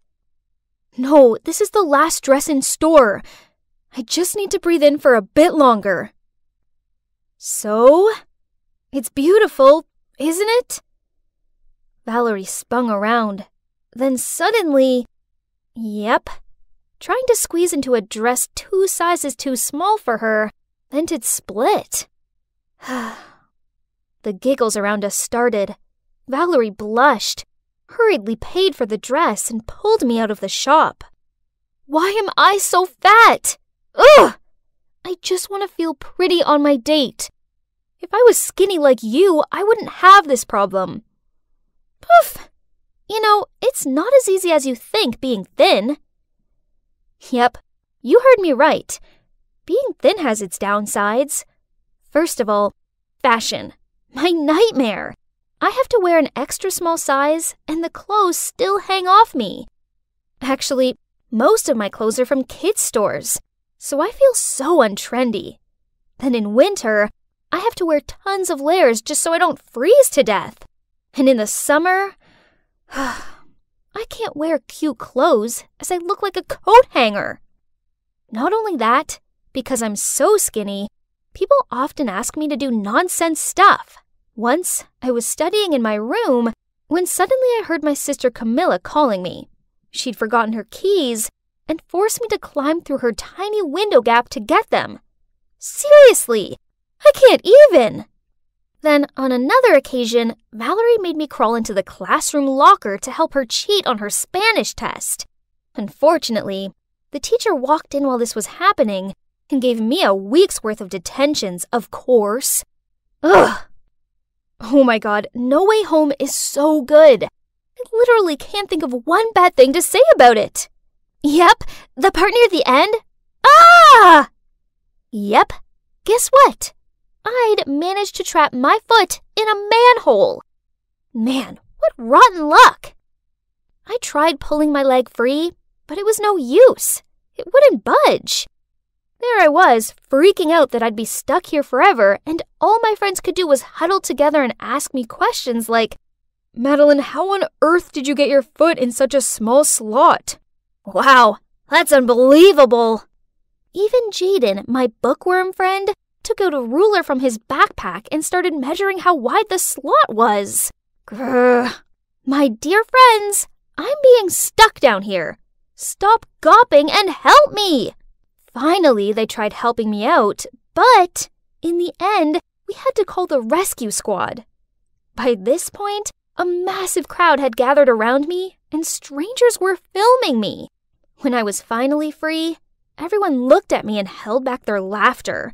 Even Parker, my crush, was smiling. Jeez, this was beyond embarrassing. But a hot guy like Parker would never notice a moving skeleton like me anyway. Don't think like that, Maddie. You're so pretty. Show me some confidence, would you? Valerie said as she nudged my arm. I put the book down and glared at her, and suddenly noticed Parker walking towards our table, smiling. And yep, he said he wanted to sit with us. Even though I was cheering inside of my head, I still had to act composed. And oh my god, can you believe he even said I was cute? After that day, Valerie kept on encouraging me, saying he had definitely given me a green light. So finally, I gathered my courage to write down all my feelings for Parker on a note and clipped it to his notebook. At the end of class that day, he came to my desk and took my hand. Yay! Everything was fine, great even, until one day when the two of us were taking a romantic walk past the Swan Lake, Parker suddenly turned to me and said, "You're so beautiful, Maddie. And if you just put on a few more pounds, I swear you'll be the hottest girl at school." "Yes, I know, but it's hard for me to gain weight." "No big deal. Just leave it to me. I'll fatten you up." I thought Parker was just joking, but it turns out he was being deadly serious. Since that day, every time we went on a date, instead of taking me to the bowling alley and movies as usual, Parker would take me out to eat. I swear, I've tried all the restaurants in our town. More surprisingly, on my birthday, Parker even gave me a bouquet of fried chicken. How romantic! But this didn't change anything, as my weight still stayed the same. Parker was disappointed when he peered over me and saw the scales hadn't budged. Then he sighed out. "How come you and Valerie are friends, but look totally opposite? Here comes our adorable, chubby Valerie." What? Parker called Valerie adorable again. This wasn't the first time either. Annoyed, I put down my fork and walked away from them. After that, I started avoiding Valerie.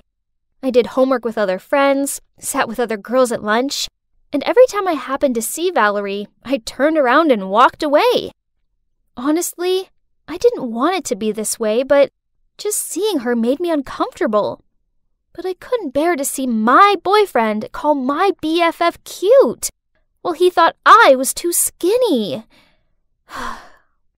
Then summer break finally rolled around. I thought it'd be just me and Parker, but then he went off to a summer camp in Spain. The plan was all ruined. So I spent a whole sunny day inside sulking. What's wrong? Are you bored because your lover is away? So why don't you take this time to surprise him when he returns? Surprise? A great idea popped into my head. But how do I get chubby? Easy peasy. Okay, if it's that easy, then show me. Okay, if you do my summer homework for me. What? She's such an opportunist. But I really wanted to pile on the pounds and please Parker. So, without hesitation, I nodded in agreement. So, from that day on, I started following Camilla's weight gain plan. I switched veggies for greasy foods, and my main meal was always late at night. I also changed water for milkshakes, but I did have to stop drinking them when the smell of milk alone made me feel sick.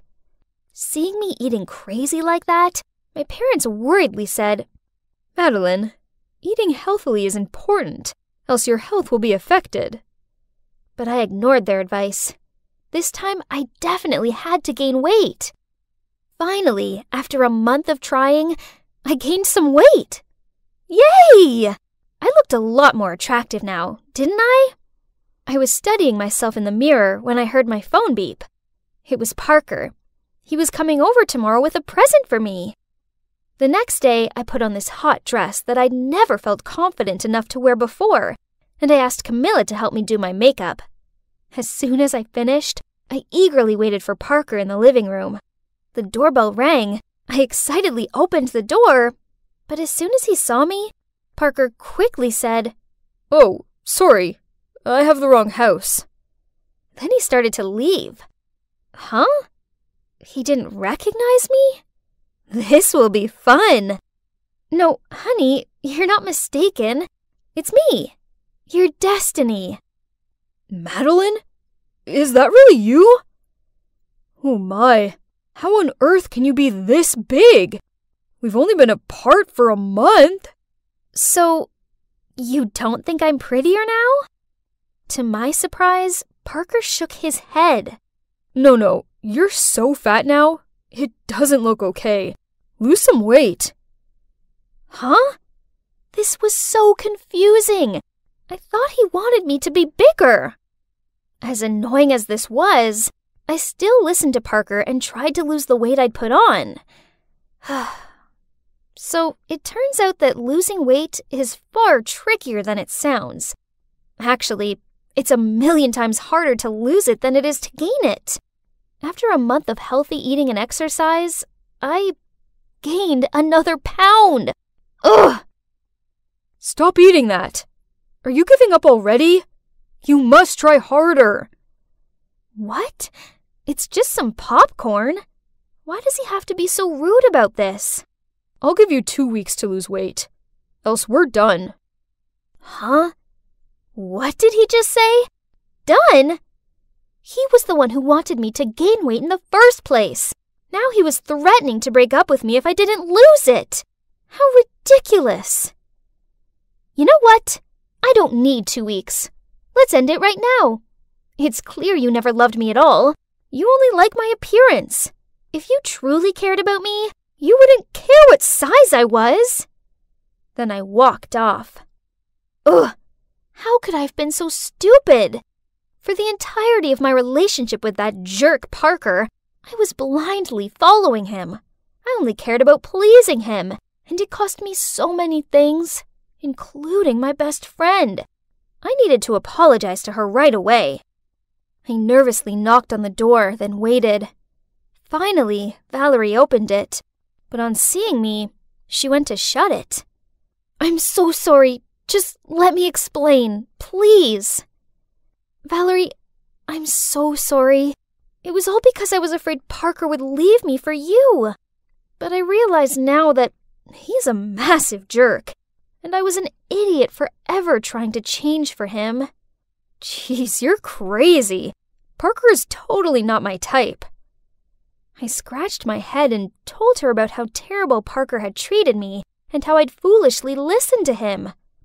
Man, that douchebag! Then she hugged me. Valerie confessed to me that she'd been trying to lose weight by lowering her calorie intake, but the pounds weren't coming off. And worse still, she felt weak and tired all the time. I nodded in agreement with her. So, from then on, Valerie and I made a promise to love ourselves, regardless of what size we were, and to never let anyone try and change us. And look, that's Walker and Joel, our awesome boyfriends who love us just the way we are. And you know what? It feels so good not caring what other people think.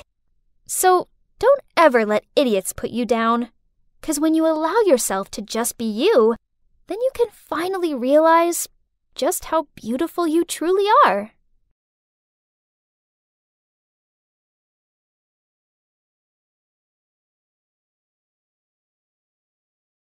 Finally, my spectacular Sweet 16th is here. I spent months deliberating over every tiny detail of this perfect butterfly-themed party. Better yet, all the VIPs from the fashion industry were invited. Pretty impressive, huh? By the way, I'm Charlotte Stone, a fashion influencer with over 500,000 followers on Instagram. One day, I'm going to become an iconic designer just like Tory Burch. This party was my big chance to get noticed by all of these big shots. But wait, Ava? What on earth is she doing? Don't you realize how important it is to sort out garbage? It's not all junk. Like this one is very valuable. Oh my gosh! Ugh!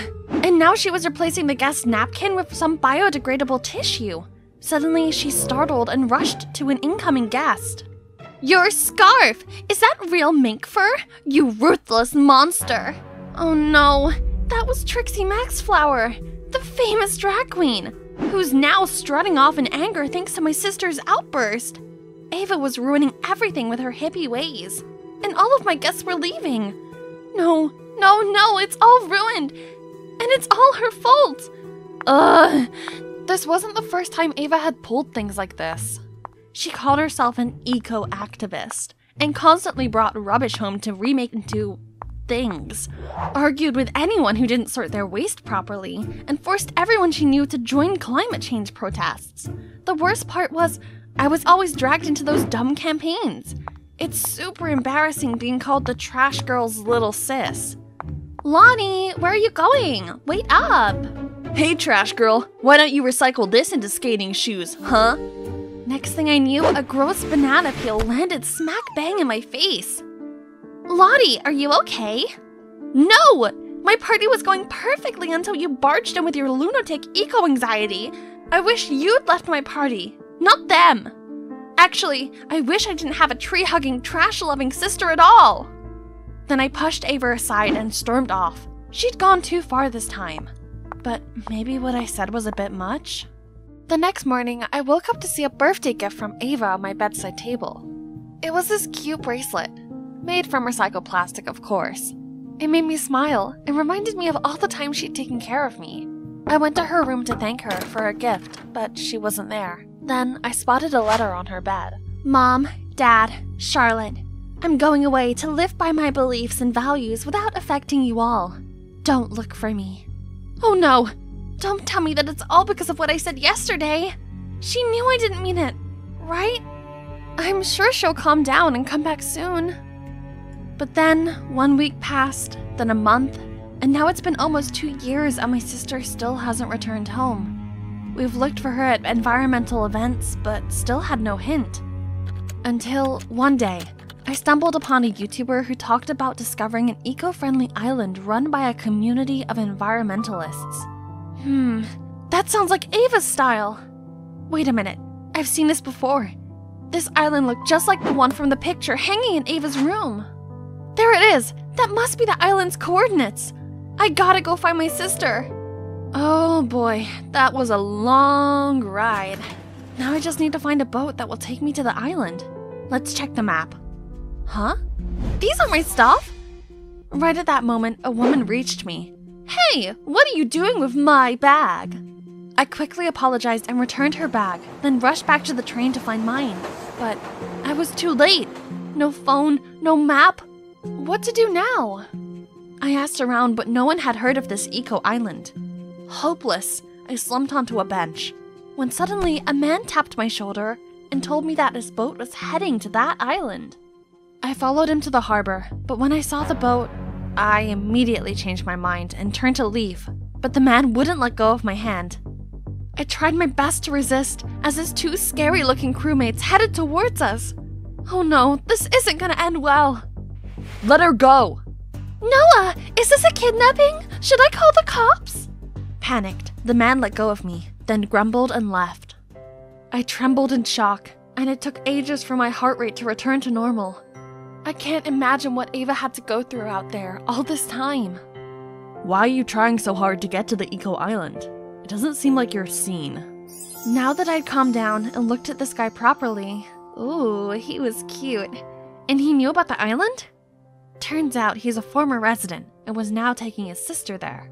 I asked him if he knew anyone named Ava Stone, but he shook his head, saying that most people who came to the island changed their names to start a new life. Okay, so I just have to see for myself if Ava was actually there. However, Noah said he couldn't help, because the island has strict rules concerning newcomers. So I had to lie that I was also an eco-activist to convince them to bring me along. And ha! It worked! My hunch told me that I was now one step closer to finding Ava. That evening, Noah set up a tent on the beach and we waited there for a boat that was scheduled to take us to the island in the morning. Seeing Noah take care of Ellie made me miss my sister so much. My selfish stupidity had driven her away, but now I'm going to put things right. I'll definitely find you, Ava. Next day, Noah woke me up so early that even the gulls weren't about. We got on this rickety-looking sailboat without any engine. Hello? Were we going to the island or back to the primeval times? Noah helped sailing the boat while I had to take care of the ropes. This was way harder than it looked. I could barely feel my arm muscles. Best wind ever. Charlotte, you're our lucky charm. But yeah, at least I had this beautiful view to compensate. Suddenly, the rope slipped out of my hand, causing the winch handle to spin and fling my bracelet into the sea. Oh no! Noah tried to stop me, but I was already deep in the water and immediately got swarmed by garbage. There it is! I pushed the trash aside, grabbed the bracelet, and was about to swing back when a fishnet caught my foot. Ah! I'm stuck! While struggling, I saw a dead sea turtle, tangled in plastic bags drifting by. Is it foreshadowing my own fate? Then, I felt a tug on my waist, and suddenly I was rising above the water. Through coughs and splutters for air, I saw Noah. He'd saved me again! How could you be so foolish? You're lucky I reached you in time. No, you're the lucky one who just got yourself a new girlfriend. Me? What's wrong with you? Your actions could have killed yourself and my brother, and all you can think about is flirting? I'm sorry, but that bracelet is really important to me. And I'm serious. What is your type of girl, Noah? Me? Oh, maybe someone mature and brave? Got it. From now on, I'll be more mature then. By the next dawn, I could finally see our destination. But right when I stepped foot on the shore, 2 men who seemed to be village guards stopped me. You said you were bringing one sister, not 2. Who is she? She's with me, Noah said. I tried my best to convince them, but they insisted on following the rule. No outsiders on the island. I didn't want any drama. All I wanted was to find my sister. Hey, the chief is coming! Jeez, what else is happening? I grabbed Noah's hand and hid behind his back. Please don't leave me alone. I won't. With my eyes closed, I heard someone step in and the female voice said, "What's all this commotion about?" Wait, that voice! I took a peek at the village chief. It's Ava! Ava? Is it really you? Charlotte? I found my sister. I rushed to hug her as tight as I could. I've missed you so much. Oh, little Lottie, how did you get here? I've missed you too. I'm so sorry for what I said. It's okay. I've forgotten about it already. Come, let me show you around. Turns out, the day she left home, she gathered like-minded people to come to this island and save its ecosystem. They built this village and a dike to protect the island from rising sea levels. When Ava asked me about my journey here, I told her all about the struggles I had to go through and how Noah had saved me. You like Noah? I guess so, but what's wrong with that? I mean, you always hated my eco lifestyle, but Noah and you do know we share the same mindset, right? That's true. They had many things in common, while I was like living in another world to them. It's okay. I've changed a lot since the last time you saw me, Ava. I was wondering if I could, stay here for a while. Ava agreed! Yay! Now I will have some more time to persuade my sister to go home and to win my man's heart. So, as the newest member of the village, the next day I started helping everyone with their tasks, like collecting coconuts, making DIY stuff, and planting corals. I even made use of my fashion sense and came up with stylish designs that were also environmentally friendly. Although Noah was too busy to see my creations, other villagers were very excited about them and often visited my workshop to try on new clothes. Hey, Sunshine. These designs are top-notch. You're like a tailor goddess. That's Sam, my coworker at the workshop. He seems odd, but he's actually a genius who could create technological devices out of scrapped materials. Each day he gave me a different kind of weird gift. This guy was definitely having a crush on me. But even his unicorn bicycle made from seashell couldn't move me, as I only had eyes for Noah. Speaking of Noah, he just walked past my workshop, right on time to show him this new material. I eagerly ran towards him, but stopped as Ava suddenly pulled him toward the hammock, leaned closer, and whispered something in his ear. What?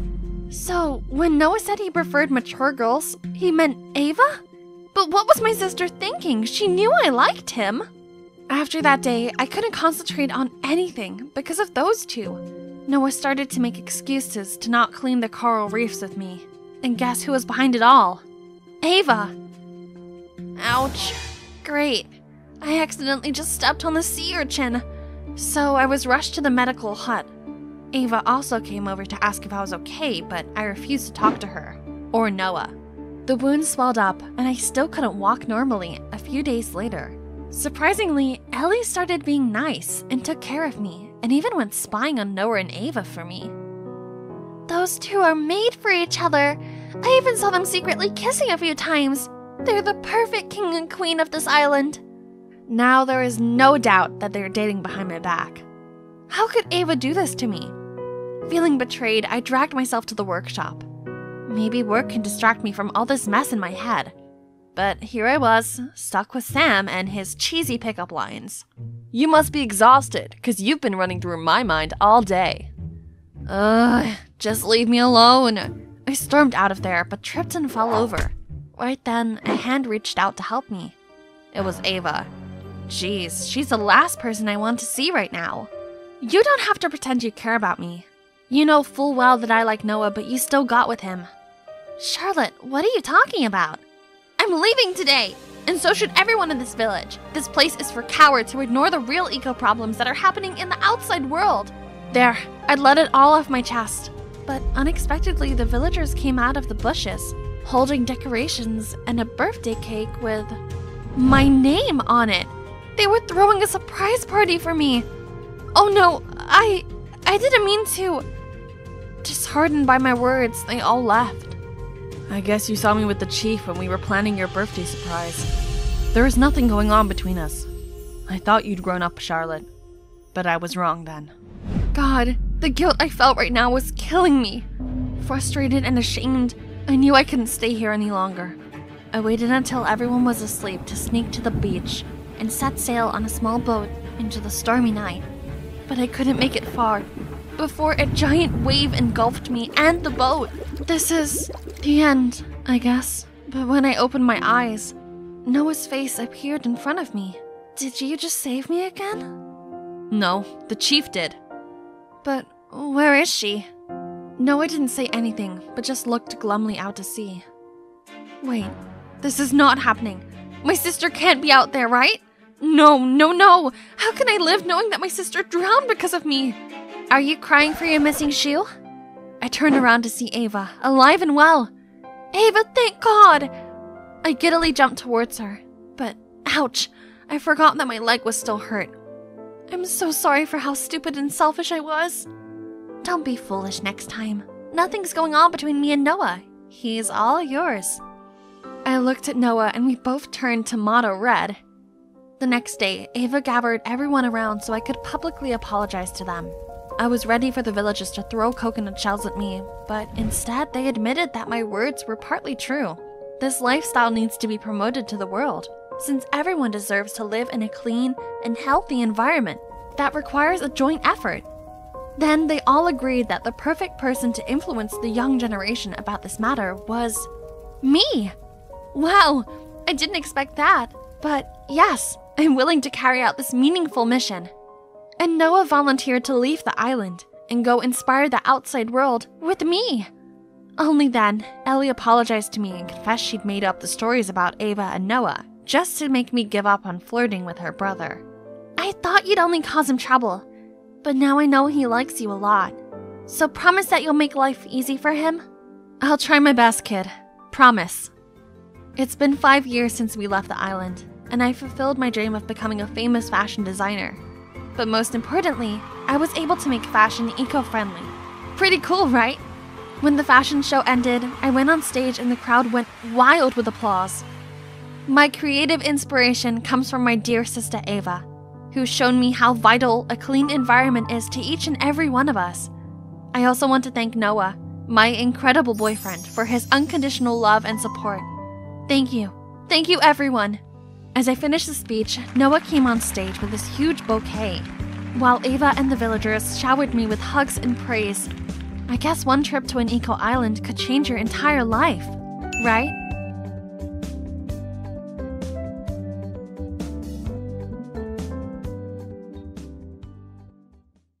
Hey, I'm Sage, but you can call me Witch.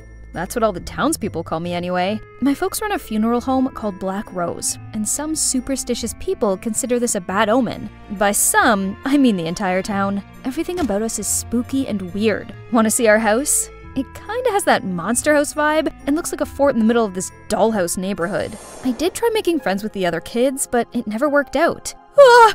Don't eat the cookies! They're poisoned! Despite all that, Mom and Dad found their work meaningful and put a lot of effort into it. Well, maybe a little too much? I guess the reason why they're so emotional is because they know what it feels like to lose someone dear to them. My little sister Leah's missing, and it's all my fault. We'd searched for her everywhere for 5 years, but still no news.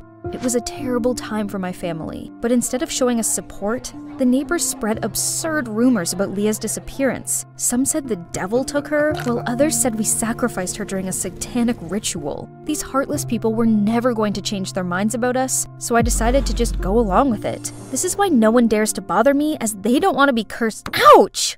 Oh, sorry, miss. We're just trying to catch that bird. Please don't curse us. Jesus, that poor little thing. If you hurt an innocent creature again, I'll turn you into one and see how you like having stones shot at you. Blood drained immediately from their faces as they screamed and bolted. I carefully took the bird out of the bush, then brought it to my forest house. This is my secret hideout deep in the forest. I have my own garden where I plant herbs to heal injured animals. This isn't a wild bird. It even has a name. Must be someone's pet. Okay, Sky, so you like to sneak out, huh? The world out there is dangerous. I should bring you home. I followed the address on Sky's tag and took her there. Guess her owner wouldn't be happy if they thought a witch had cursed her, so it's better not to show myself. No one wants anything to do with a witch. But no matter how annoyed or scared they acted, I just don't care. Having the place to myself has its perks. But then out of the blue, a guy slumped on the chair opposite me. How dare he? I could feel his eyes peeking at me. Another idiot wanting to test his courage. Hey, Sage, right? We're in the same English literature class. But in case you didn't know, I'm Mark. Why should I know your name? Oh, I just wanted to... If you don't want to get diarrhea, sleep paralysis, or skin rashes, don't ever talk to me. Then I turned around to leave, but tripped over something and fell forward. You alright? This is crazy. Who asked him to do that? Then I came home to find an angry crowd in front of my house. Those eerie sounds are keeping us awake at night. What kind of dark magic are you practicing? Your black sorcery made my curling iron overheat and burn my hair. Must be some demonic influence messing around here. Turns out, strange things were happening to every house in the neighborhood. So these superstitious people blamed everything on my family and even wanted to kick us out. We can't move. We have to wait here. For Leah. She's with the devil now. She's obviously not coming back, so go away. Never talk about my sister like that again. Get out of here. Coincidentally, there was a loud rumble of thunder right at that moment. Horrified, they started pointing and calling me a witch. Go home, everyone, for your own safety. I'll take it from here. This man is Mr. Thompson, the town's mayor. He came with an offer to help our family move away in peace. Believe me, it's best for everyone. If and when your daughter comes back, you'll be informed right away. After he left, my parents seemed to be thinking about moving away for real. What's gotten into them? We didn't do anything wrong. Why do we have to leave? I'm not going anywhere. My parents might be weak, but I'm not. I'll wait for my sister here. She promised me she'd help me care for those poor creatures. She will be back. Achoo! What was that? It sounds like a guy's sneeze? Who's there? Show yourself. Ugh, you idiot. Come out alone. Both of you. Now. Those two look familiar. Right, they're Meg and Nick, the infamous best friend duo in my school. It turns out they were curious about the strange phenomena happening at Meg's house too. They wanted to see if I was really using witchcraft to cause all that. We didn't expect to see you healing animals here. Why do you let people think you're a witch? They can call me a witch, an alien, or whatever. I don't care, as long as they leave me be. I hate it when people annoy me, which is what you two are doing now. Quit following me and never come here again. But they didn't leave. Instead, Meg told me about a black rose that always appeared at the scene. Of course, it reminds the townsfolk of my family. Nick thought that made no sense. I mean, if it really was us, why would we make it that obvious? Someone's clearly trying to frame us. That's it. If I found that person, my family could live here in peace again. We'll investigate together. We can catch the bad guy and be heroes, like a detective squad. Sounds like you've been watching too much Scooby-Doo. And why aren't you guys scared of me? Actually, I'd make a great Daphne. And come on, we just saw you feeding the cats. Even if you are a witch, then you must be a kind one. The next day, I was going downstairs when I heard some chattering noise. Are those angry townsfolk back? I was about to scare them away, but I saw my parents warmly welcoming Meg and Nick? This is the first time I'd had friends come over, so my parents were overreacting. I hurriedly pulled my so-called friends out of the house. I guess disturbing me has become a habit to you, huh? We didn't know how else to contact you. Anyway, we'd like to introduce you to an IT expert. He's agreed to help us. Then suddenly, a guy standing behind the black rose bush appeared and said hi to me. Isn't that the guy from the library? This is Mark, the newest member of our squad. Good to see you again. I hope you'll remember my name this time. So, this Mark guy was really serious about this. He's now telling Nick how he could get data from all of the cameras in the neighborhood, which sounded like some kind of alien language to me. Look, our tech genius found something. Mark is awesome, right, Sage? I guess? Someone hacked into these houses' networks and was causing their electrical appliances to go haywire. And every night at 11 o'clock sharp, the camera would be disconnected. Not for long, just enough for someone to place a black rose at the scene unnoticed. Can you track down that hacker's IP address? Yes, and also their coordinates. That's Clara's house? Wait, Clara? The drama queen who always plays up everything about me? Does she hate me that much to target my whole family? We reached out to Clara to talk privately, but she flat out denied everything. What is wrong with you? Did this witch hypnotize you into becoming her slave? Blink twice if you need help.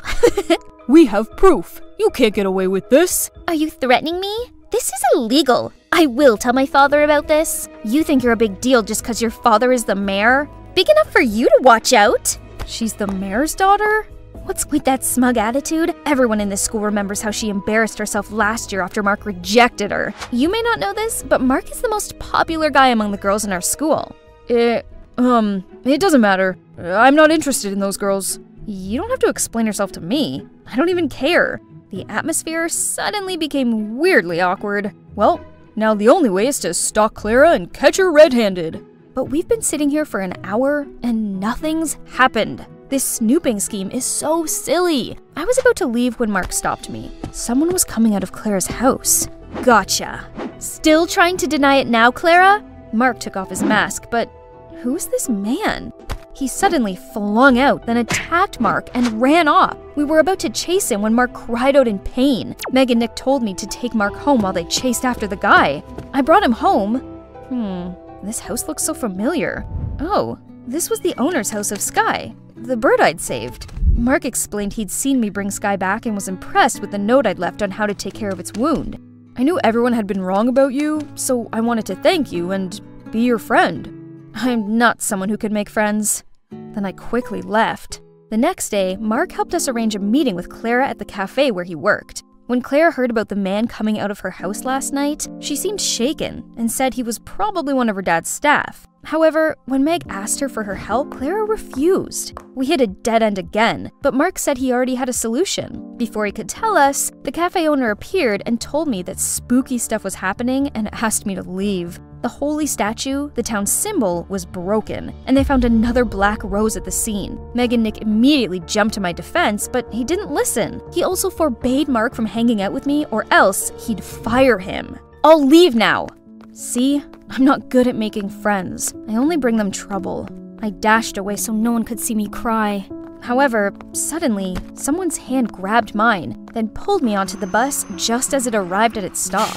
Mark? What are you doing? He'll fire you! I quit. That kind of boss doesn't get to fire me. It's all my fault. Don't worry. I have a ton of different jobs. Waiter, dog walker, even babysitter. Anything that makes money. What's the money for? This bus will take you to the answer. We got off at the last stop, an orphanage. So Mark was donating the money he earned to these orphans. Promise me you'll show them your true kind side. At first, I wasn't sure if I could, but then I gradually opened up to these sweet kids. Suddenly, I saw a familiar figure watching other children having fun from afar. Is that Leah? My sister? Turns out, 5 years ago, a lost kid was found wandering by the bus stop. She was so scared that she couldn't remember anything about her family. She only said a few separate words like funeral or dead people, so the nuns thought her parents had passed away and took her in. During her time here, she couldn't blend in with other kids. Seeing how Leah pushes others away, I saw myself in her. She shouldn't live her life the same way I do. I then called my parents and they came to pick us up right away. Oh boy, it surely was the tearful reunion of the century. Thank you so much. We only found Leah thanks to you. I'm glad to help, but that's not all. I've got something else to show you. As it turned out, Mark bugged Clara's phone at the cafe. It recorded a call she had with her father, exposing him as the culprit behind the town's mishaps. It appears Mr. Mayor wanted to build a shopping mall, but he needed to clear up some space for it. Using my family's bad rap, he played spooky tricks on the townspeople to scare them into selling their homes for cheap. When Clara found out the truth, she begged her father to stop, but he refused to. Meg and Nick posted the recording on the internet, causing outrage among our town. The cops arrested him, and my family's name was cleared. All our neighbors apologized to my family for letting their superstitions blindside them. My parents were obviously touched, so they forgave them all, and threw a party. So my family was reunited. Not only did I find my sister, but also 3 good friends. Well, maybe 2 good friends, and 1 more than just a friend.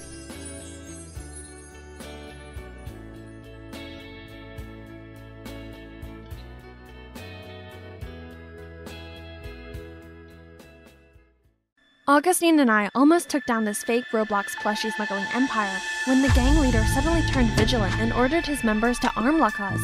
Pablo, you got it all wrong. We're here to make a business deal. You don't fool me, you sneaky little rats. Think you can catch me? I am invincible! Mwahahaha! Suddenly, there was a knock on the door. Pizza's here. Please take your order. Did any of you morons order pizza?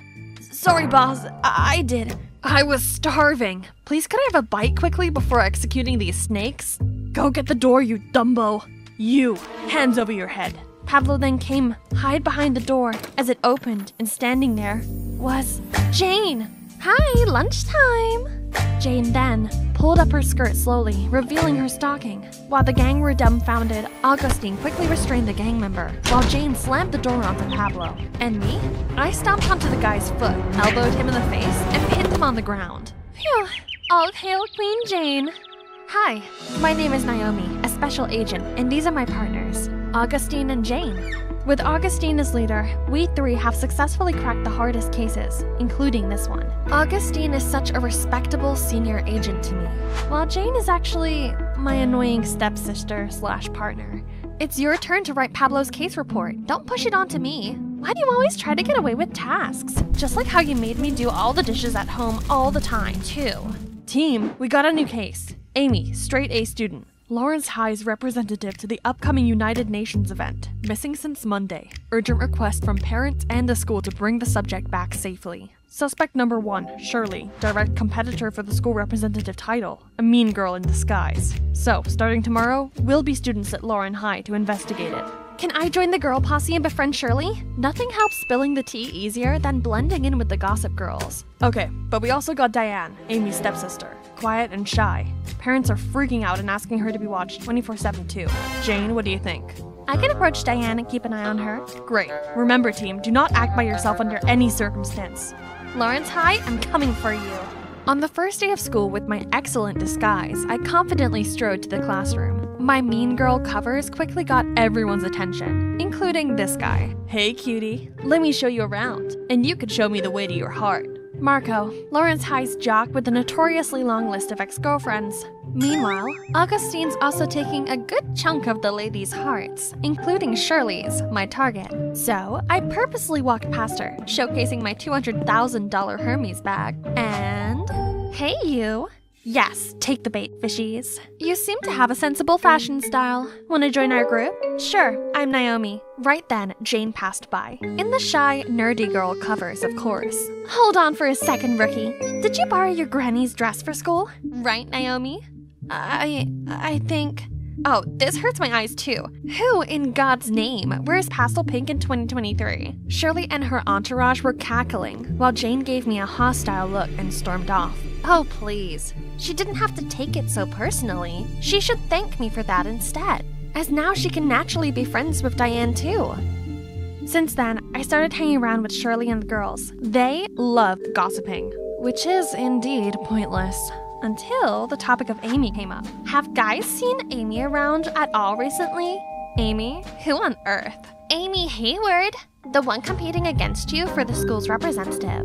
Oh, that stupid contest. I couldn't care less about it actually. Thank God it's over. I only joined it because my dad kept insisting. Shirley didn't even remember Amy, nor did she want to compete with her. And now that I've noticed, she's boisterous at times, but actually quite straightforward. My guts are telling me it's not her. So I brought up my concerns about the case at our next meeting. I'm pretty sure Shirley is clear. What? Do you even think before saying? She's our #1 suspect. Plus, from what Diane told me, she's always picking on other students. Yeah, but that doesn't mean she has ill intentions towards Amy. You need to stop judging people too quickly. Excuse me? How about you stop siding with the devils? Or you find it hard because you're one too? Enough. Let's just keep your assumptions on hold for now. We need more clues before acting on anything. Dang it. If only I got some solid evidence. Jane just always slowed down the investigation, so the next day I went to find Diane myself to ask some more questions about Amy, but Marco stopped me with, a bunch of roses? Roses are red, violets are blue, sugar is sweet, and so are you. Be my girl, will you? I was still processing this when Augustine came from afar and went straight into the roses. Oops, sorry, I had my sunglasses on. Marco looked like an erupting volcano while Shirley gave an earth-shaking squeal. Eee! Oh, that body and that grace. Oh, great lord, please spare me. During independent reading, Marco and his army came marching toward Augustine to pick a fight. But Augustine completely ignored Marco, which infuriated him even more. Hey, you! Turn your coconut head around and have some courage to face me. Augustine calmly stood up, returned his book as if Marco was invisible, and came to ask me to have lunch with him? He pulled me out of there, leaving Marco behind, grunting like a mad pig. It feels good living student life and having the boys chasing after you. Stay away from those teenage boys from me, will you? I don't see why. Don't get your identity revealed. Don't worry, and Marco's such a kid, not my type. By the way, you want to experience a heartfelt infatuation too? Think Shirley is laying an eye on you. The look on his face is priceless. Who would have thought this charismatic agent is actually allergic to girls? During PE, I saw Shirley purposefully tripped and fell in the direction of Augustine, but ended up on the floor instead. Augustine then dashed over to me for help when Marco stopped him midway. Still holding grudges with Augustine, Marco announced a dodgeball war. Oh boy, didn't know what he got himself into. Augustine is our top agent. He dodged every single bullet aimed at him, let alone these plain red balls. In return, Augustine gave Marco one hit of a lifetime that knocked him down on the ground. Lucky for him, Diane was nearby and kind enough to give him a hand. Still, Marco gave the biggest grin when he spotted me and headed over to hand me a piece of paper. Will you go out with me? What a loser. He must have taken a new interest in you, Naomi. Rumor had it he asked Amy out, but then she went missing. Probably that poor girl couldn't handle him. Marco met up with Amy before she went missing?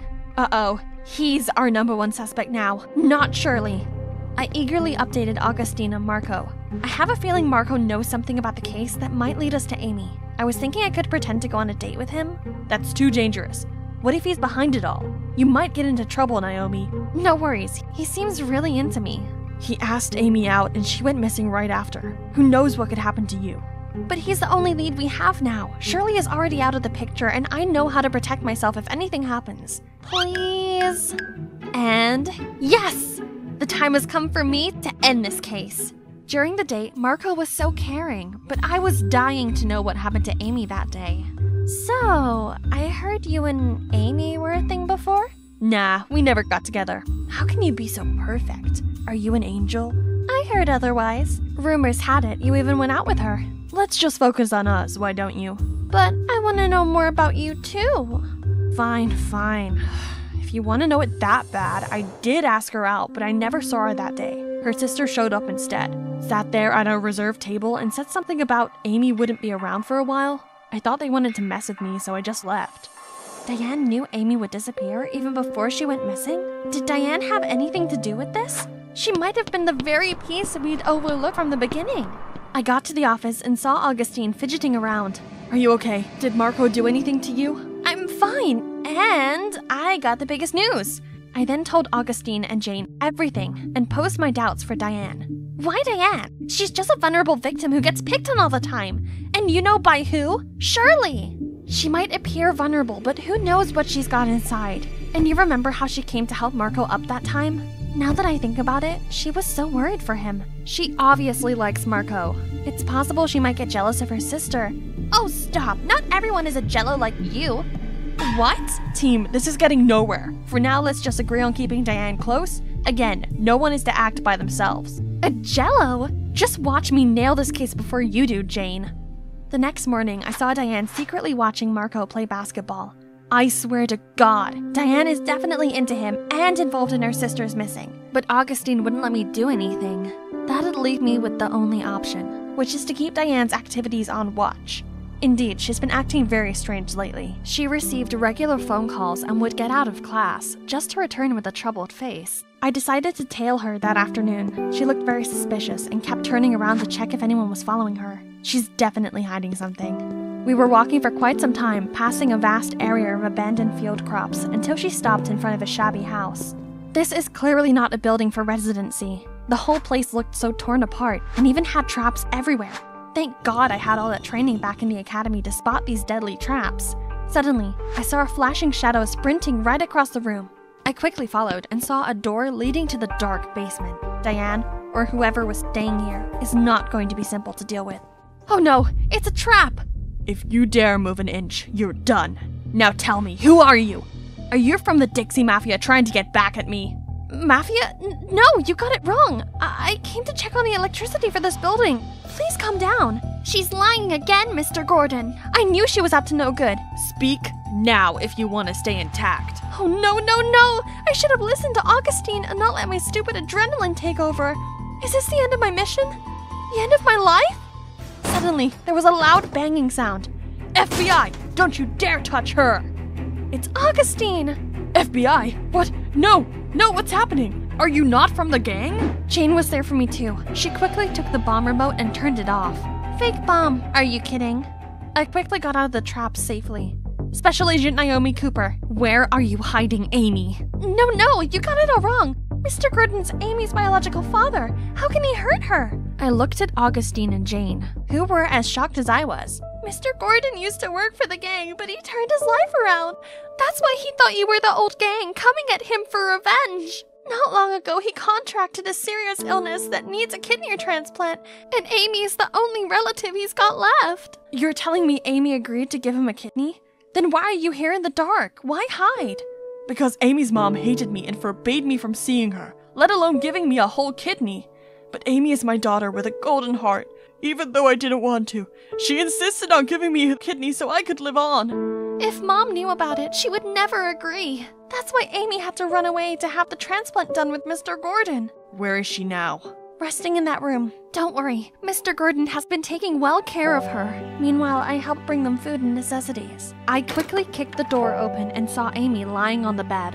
What was all the commotion, Diane? Did you bring Dad some squash? Augustine, Jane, and I saw it through now. We all got it wrong this whole time. The next day, we went to find Amy's mother and had a talk with her. She was shocked at first, but after knowing everything, she realized how wrong it was to separate father and daughter. She was so touched by her daughter's precious heart and agreed to let Amy come visit Mr. Gordon from now on. Looking at the sisters makes me think about my own sis. I'm sorry. We gave each other a tight hug. We are sisters too in the end. Well, case closed. Let's go for some grand celebration, shall we? Actually, I have a date now. Why don't you take Naomi with you? Then she just left us there, cheeky Jane. I'm so relieved you're okay, Naomi. Because if anything happens to you... Yeah, Augustine? If anything happens, I would die for you.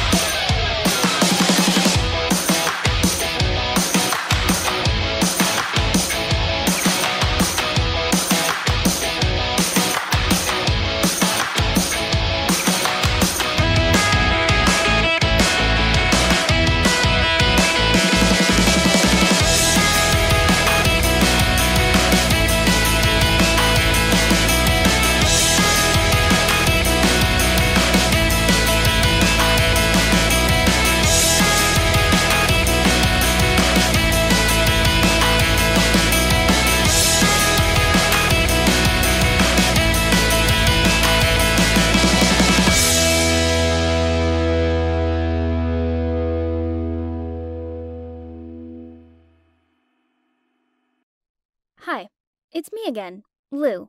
In the last episode, Naomi went crazy at me when she thought Jeremy had cheated on her with me. Then she took it too far and tried to destroy my reputation by locking me in my room so I wouldn't be able to take on the host role of the fashion show. Luckily, a mysterious stranger rescued me. All I knew was that he wore cufflinks with the letter M on them. After that, Just when I wanted to give Naomi a piece of my mind, I saw her crying as she found out Jeremy was with another girl. I comforted her and we made up. Then we all went to Arkansas to Will's family's hunting ranch, and that was when I realized who had rescued me that night.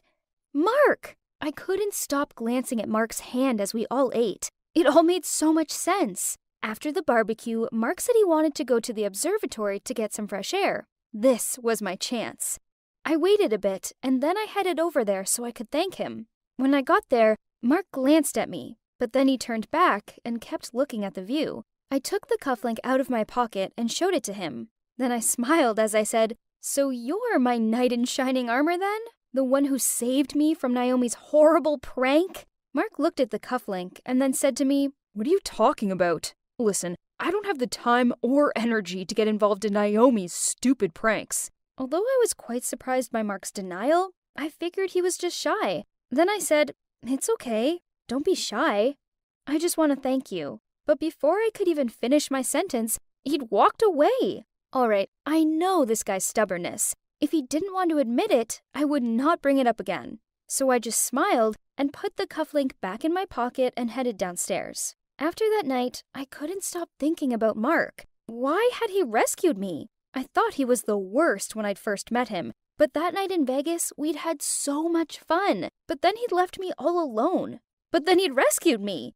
It was so confusing. He'd acted cold because he had some cool guy persona to keep up, but I could feel that underneath he was the sweetest, caring guy. And this just made me want to get to know him even more. Back at Plutus Heights, I felt closer to everyone after the trip. Aaliyah was being particularly sweet to me. And one day, she came to my room while I was working on a project. She looked sad and let out a big sigh as she said, "Lou, you gotta help me. I really need some advice." "What happened?" I asked her. Then she said, "My parents want me to marry the CEO of their partner company. They said it'll give our family more power and make us look good." She was almost crying as she told me this. I couldn't believe that in this day and age, there were still people arranging marriages like this, all for status and power.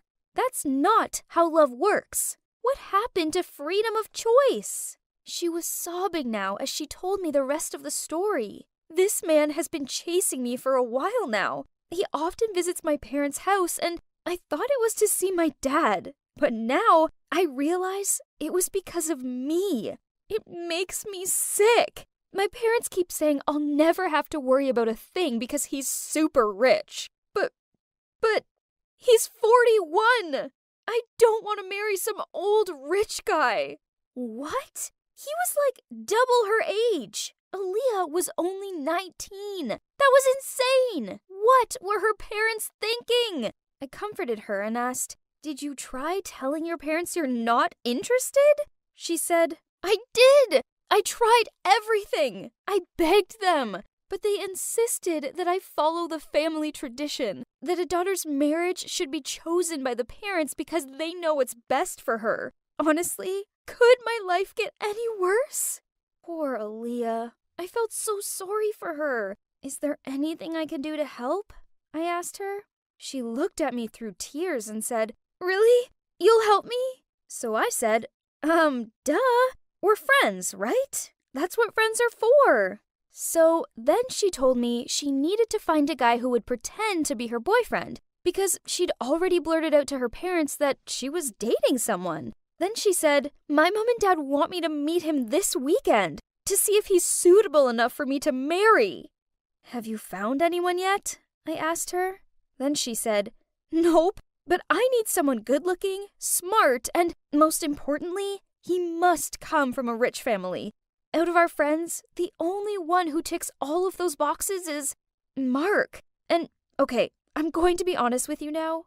I've had a serious crush on him ever since I moved in here. So maybe this is my chance. I know it's so awkward to ask him, but you're in his investment club, and you two talk to each other quite often. So can you go ask him for me?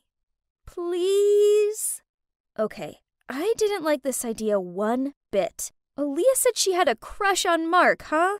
I weirdly felt so uncomfortable knowing this. Suddenly, I realized that I seem to have a crush on him too. Ever since returning from the trip to Will's hunting ranch, he had always been the last person I thought about before falling asleep.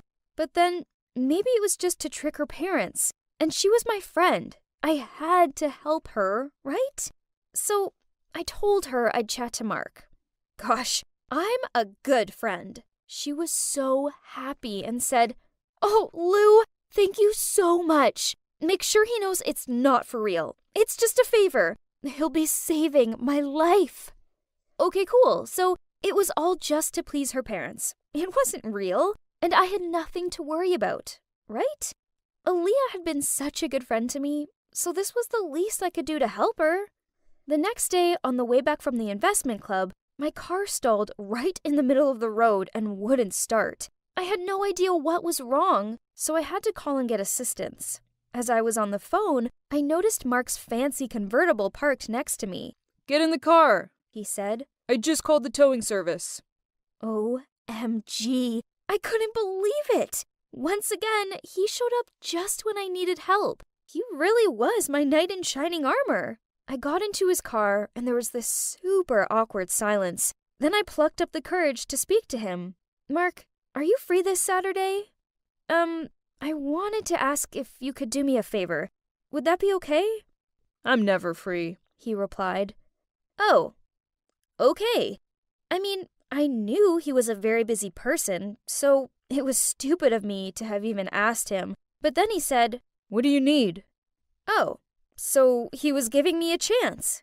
I then told him Aaliyah's story and then nervously asked him if he'd pretend to be her boyfriend to impress her parents. I did not expect Mark to respond in the way that he did. He just laughed and said, "How childish. Can't you think of a more convincing way? Aaliyah should just prove to her parents that she was mature enough to make her own marriage decisions."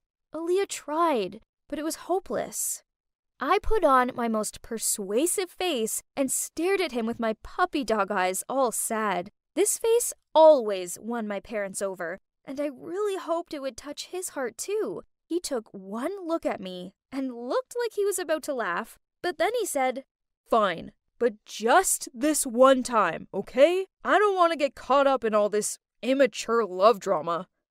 Yes! It had worked! Without even thinking, I reached over and gave him the biggest hug. I couldn't stop smiling.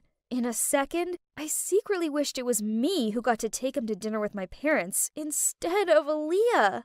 Then, something crazy happened. Saturday rolled around, and Aaliyah invited me to the dinner too. She thought it would make things less awkward because her parents already knew me, and I may help the conversation flow.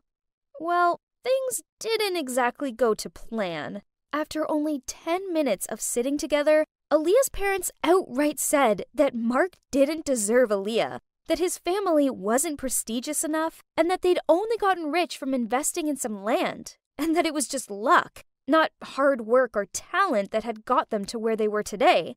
I looked over at Mark. His face was bright red, and I knew how much this was hurting him. For a guy with high self-esteem like Mark, this was just too much to bear. He immediately stood up and politely excused himself, then walked out of the restaurant. Aaliyah got up to chase after him, but her mom grabbed her arm and stopped her, so I went instead. When I got outside, I tried to pull Mark's hand back, but he pushed me away and shouted, "Are you satisfied? They just insulted my whole family.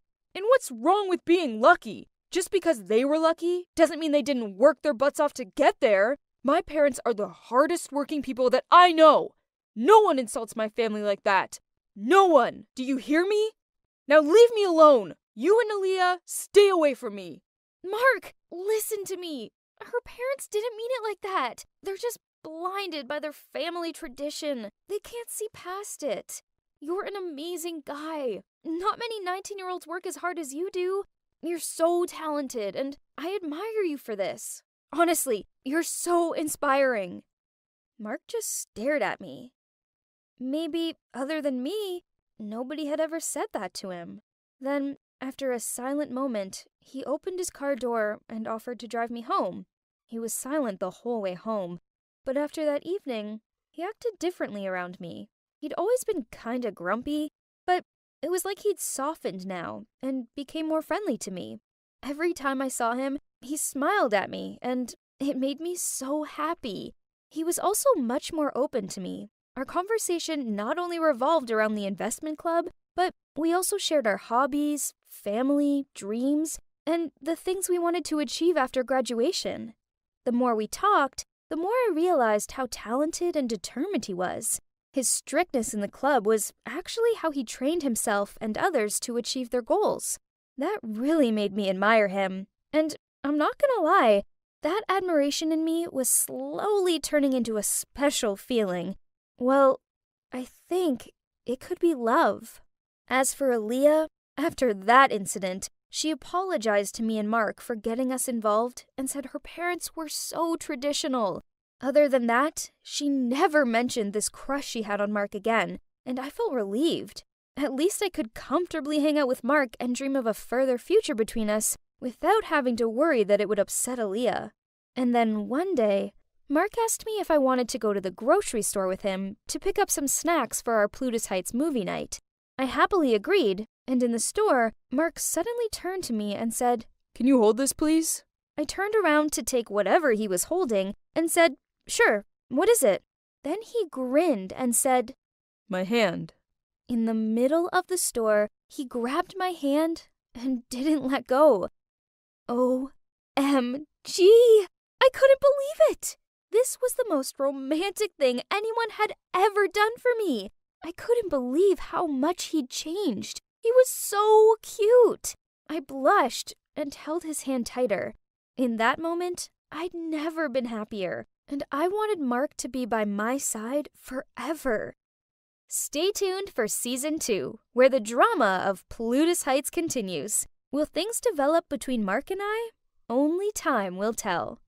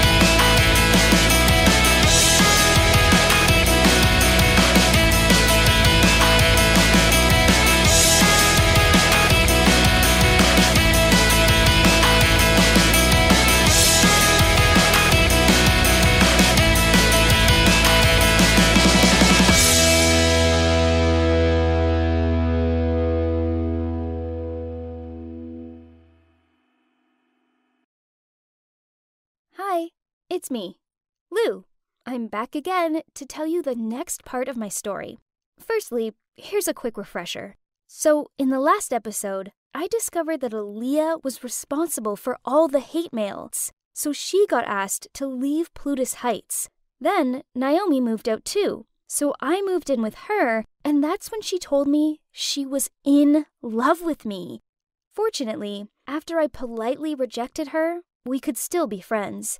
As for things with Mark, we bumped into his parents in a French restaurant right on our 6-month anniversary, and his dad told him to break up with me. I hoped that he would protect me from his dad's insults, but no! Can you believe Mark didn't even stand up for me? I was so angry, and we started quarreling. Then I went on a trip with Naomi, David, and Will, where Will told me that if I was his girlfriend, he'd never let anyone hurt me.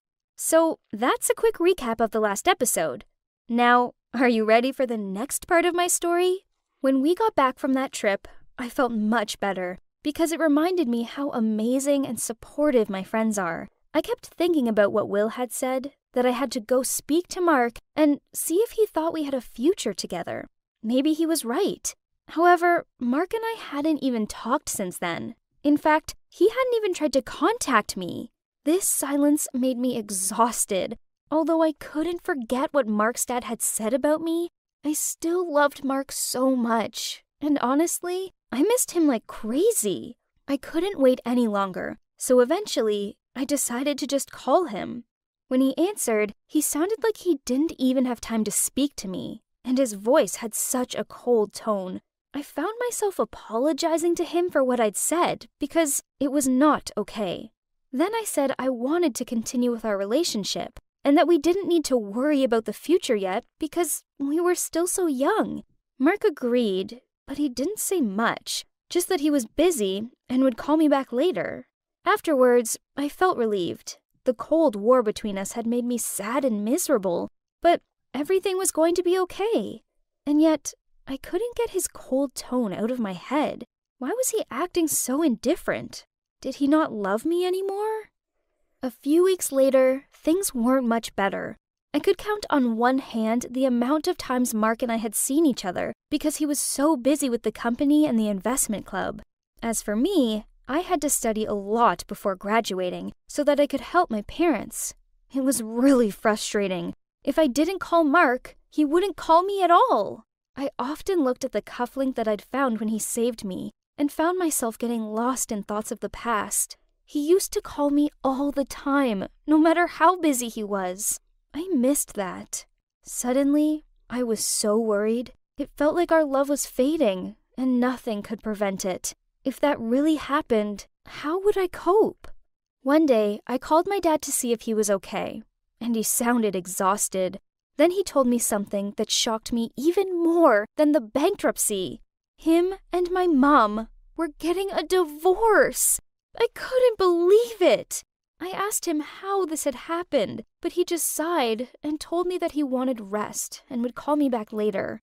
And then he hung up. Eventually, I called my aunt, who was my dad's sister, to find out the truth. She said that my mom had been having an affair with a rich man who'd been my dad's partner for a long time because she couldn't stand this poverty anymore. Oh my God, this was too much. There I was, wrapped up in my petty love drama, when in fact, my dad needed me. This had to be the most difficult moment of his life, and there was no way I could leave him all alone. I got to my parents' house, and I was shaking as I opened the door. I wanted to wake up from this nightmare to have my mom back. When I saw my dad sitting on the couch, he looked surprised to see me. He just smiled and asked me to come sit down. It looked like he'd lost some weight, and he told me my mom had moved out a few days ago. I couldn't hold back my tears. Our lives were falling apart. My mom hadn't even told me any of this. She just made the decision by herself and left. How could she do this to us? How could she be so selfish? Back at Plutus Heights, everyone knew my parents were getting divorced. Naomi and David had texted me to comfort me, but Mark hadn't even texted me once. He must have known because David was his cousin and told him everything. So what was wrong with him? He was my boyfriend and he didn't even care. All he had to do was call me or even just text and say he hoped I was okay. But nope, nothing. Suddenly, I realized how stupid I'd been. I'd been chasing him this whole time, and now when I needed him the most, he was nowhere to be seen. That evening, I decided to make dinner for my dad, and it made me think about the good old days when Mom was still here. My dad loved to cook, and my mom would always be his assistant, helping him chop veg and clean up the kitchen. I missed my mom so much. Why did life have to be like this? Love was so fragile. Could Mark and I get through this? As I was wondering about this, the doorbell rang. I ran to open it, and to my complete surprise, Will was standing there with a bottle of wine and a basket of fruit. I literally gasped in surprise. What was he doing here? He just smiled and said he'd had a meeting nearby and wanted to pop by to say hello. My dad was excited because ever since the bankruptcy, no one had been around to visit him. My dad went into the kitchen and started cooking, and Will and I helped him. Will chatted to my dad in such a friendly way, and they were getting along so well. Every so often, Will would look over at me and smile. It made me blush, and I didn't understand why. The three of us sat down to enjoy the meal, and it made me happy to see my dad so excited. He couldn't stop chatting to Will, and even asked him if he had a girlfriend at one point. He just laughed and said, "I'm just waiting for the right girl." Then he looked at me. Suddenly, I felt a bit flustered and reached out for the bottle of wine. But Will reached out at exactly the same moment, and our hands touched. I blushed and felt so embarrassed. What was wrong with me? Was it because I was drunk? Will must have sensed I was embarrassed, because he changed the subject and started saying how he was a big fan of the dishes in my family's restaurant and that he missed it so much. So my dad said he could come over whenever he was free, and my dad would cook them for him. Then they continued to chat about food and business, and Will said that even though he couldn't afford to help my dad rebuild the business, he wanted to invest a little bit to help him open a small restaurant and start again. At first, my dad was so shocked and moved by Will's suggestion, but then he agreed and kept thanking him, saying that cooking made his life more meaningful. I couldn't believe it. Will was being so kind, and I didn't know how to repay him. I told him I'd pay him back after graduation. Then after dinner, he stayed and chatted to my dad for hours. I could see it really cheered my dad up. I was so grateful to Will and couldn't stop thinking about that evening. He'd made me feel so secure, and he was just so considerate. Soon, we were about to graduate. We decided to organize a ceremony along with a big photo shoot together to celebrate, and it was going to take place at a resort which was owned by one of our classmates' family. However, just before, there was a rumor going around that Aaliyah's sensitive photos had been exposed, and her rich fiancé had decided to cancel their wedding even though it was going to be in a few weeks. This was such bad news for Aaliyah. I wondered if she would come to the ceremony. Well, anyway, the ceremony day arrived, and tons of photographers had been hired. There was so much wine and food, and there was even a red carpet. It was so fancy, and we all took photos together. This was our last party as students, and we wanted to make it one to remember. Mark hadn't arrived yet, as he said he'd had a meeting to go to first, so would be a bit late. I was hanging out with Naomi and Will. As for Jeremy, he had a drink and chatted with others on the other side to avoid Naomi. Then, after a while, Aaliyah arrived too. She looked really annoyed, and Naomi whispered to me to be careful around her, in case she caused any trouble. Well, not 1 minute later, Aaliyah was marching towards me. She was smirking and said, "So your family went bankrupt, and yet you can still afford to attend this fancy ceremony? Lou, honestly, you don't belong here. Run back home to your poor family." Finding that what she was saying was nonsense, I just walked away from her without saying anything. Honestly, I had nothing to say to that rude girl. But then I heard Naomi and Aaliyah arguing. Naomi was saying that Aaliyah had no right to judge me, and then I heard Aaliyah shouting back. That's when I realized I had to do something. I stepped in between them and asked them to stop, but Aaliyah wouldn't give up. Suddenly, she pushed me into the pool. The next moment, I was under the water, and I was shocked. I couldn't get to the surface. I was choking and struggling and felt myself sinking. Right when I was panicking the most, I could just make someone out, jumping into the pool and grabbing me. I thought to myself, "Mark, is that you? Saving me again?" Then I passed out. As I opened my eyes, I saw a boy standing over me, soaking wet. He was calling my name, and he looked so worried. I was still so scared and was clutching onto his wrist. Then I saw something familiar. The cufflink. Is that Mark? I thought. But when I started to see more clearly, I realized it wasn't Mark. It was Will. He was so relieved to see me awake and alert and gave me the biggest hug. Then he asked Naomi to help me up while he ran to get my coat. Aaliyah still had the audacity to stand there and laugh at me.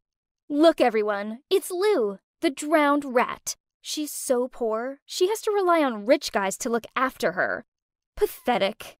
Naomi was so angry, I thought she was going to hit Aaliyah. She told Aaliyah to shut up and leave me alone.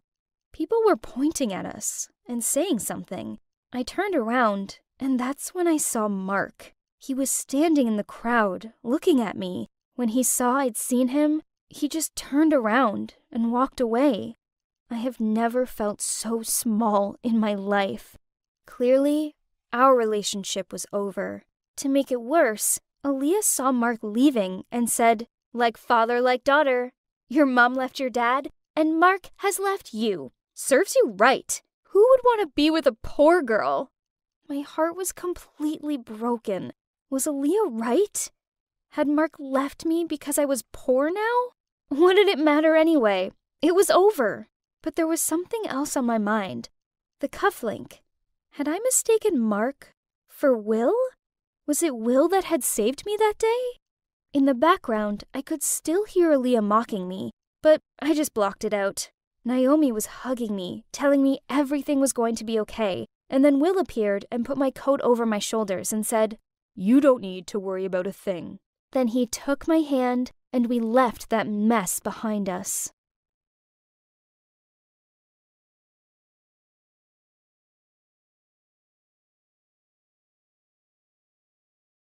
Hi, I'm Aubrey, a super smart girl with an IQ of 200, and you should be ready for my mind-blowing story. Before I continue, please like and subscribe. I grew up in a small village in the countryside where people farm for a living. My family struggled to put food on the table, so I could only attend a monastery school. But since childhood, I've always been kind of different. The system is crashing. Please wait for a moment. The chicken is $15.55 minus 15%. Cereal is $2.49. Potatoes, laundry detergent. So the total comes to $64.85 with the discounts and tax included. Mom soon realized I was a gifted child, so she helped me skip some grades, and by the age of 5, I was already doing secondary school math. I always topped my classes, and other students would bribe me with candies to ask for help with their homework. At the age of 8, I scored 760 on the SAT math and won the spelling bee competition. I became a phenomenon in the area, and reporters even gave me the Stanford Binet IQ test, which showed I had the same intelligence as a 22-year and 11-month-old person. My parents were super proud of me, especially my dad. Dad, they all gave me Lego and comics for rewards, as if I was an 8-year-old. Yeah, they're wrong. You're 8 years and 5 months old already, little lady. He was the only one who could spark interesting conversations with me. That is, until he fell terribly ill. But good surgeons were nowhere to be found in this remote countryside, and we couldn't afford to take him to the center either. We were desperate to see his situation get worse and worse. Then he passed away, leaving us in the depths of despair. Soon after, Mom couldn't afford my school fees anymore, so I had to drop out. Aubrey, I'm so sorry. Don't worry, Mom. There's nothing that school can teach that I can't learn by myself. So she signed me up for a library membership, and turned out the best memories I cherished were here, where I could immerse myself in interesting knowledge from all around the world. I was walking down the aisle, absent-mindedly running my fingers along the spines of the books, when one caught my eye. And the memories of my dad rushed back to me. If he had been operated on, he'd not have lost. I started turning the first few pages and was captivated immediately. Then suddenly, a fiery desire sparked in my heart. I want to become a surgeon. So I studied every medical book I could find, especially the ones from this author, and decided to save money to enter medical school as soon as possible. To get closer to my dream, I moved out to the city and applied for a job at a coffee shop right next to the medical school. Only... You've broken 10 plates this week already. Are you trying to break a record? Come on, boss. It's just some plates. Not like I burned the whole shop or something. This will be deducted from your salary. Repeat this and you'll be fired. Okay, that's my fault, but I knew he wouldn't fire me. There's no one else who could memorize so many orders all at once, even Diner Dash Master. Later, I was going to serve a group of students when I heard they were discussing an emergency case. We have to remove that blood clot in segment 4 of the liver and flush the left lobe. Definitely have to start at the middle hepatic vein. Is this dude serious? Absolutely not. A less intrusive cut would be along the falciform ligament to allow access to segment 3. Everyone fell silent and looked at me like I was an alien. Suddenly, the middle-aged man among them stood up. Nice work, young lady. Your method is much more efficient than my student's answer. Which class are you in? Oh, I'm not a medical student, but I aspire to be one day. The man asked me to sit down and continued asking me other medical questions, and I answered them all with ease. My adrenaline was rushing. Since my dad passed away, I hadn't had such an interesting discussion. Then, a few days later, the man came back and revealed that he was Dr. Sean Lewis and the principal of the medical school. OMG, you're my favorite author! I admire you so much! Thank you, young lady. Anyway, I came here today with an offer. I was impressed by the knowledge you have in the medical field, and I think you deserve a full expense scholarship to the most prestigious medical school. Can someone pinch me now? This was truly a blessing from heaven that I would definitely not let slip away.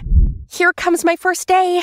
I went to school extra early to explore as much of the campus as possible. This place was so much bigger and better equipped than my old school. I was looking around the hallway to find my class when someone bumped into me. Oh, isn't it the gave the wrong answer guy at the cafe? He just coldly said sorry and hastily headed to the class over there. 412? It's my class too. I learned that he was Henry, the top student of the class. But obviously, he wasn't that good. They'll see. All the theoretical classes didn't make me break a sweat, and I even spotted some mistakes made by the professors. When lunch rolled around, I went to the cafeteria, approaching the first group that caught my eye, and they seemed to be friendly.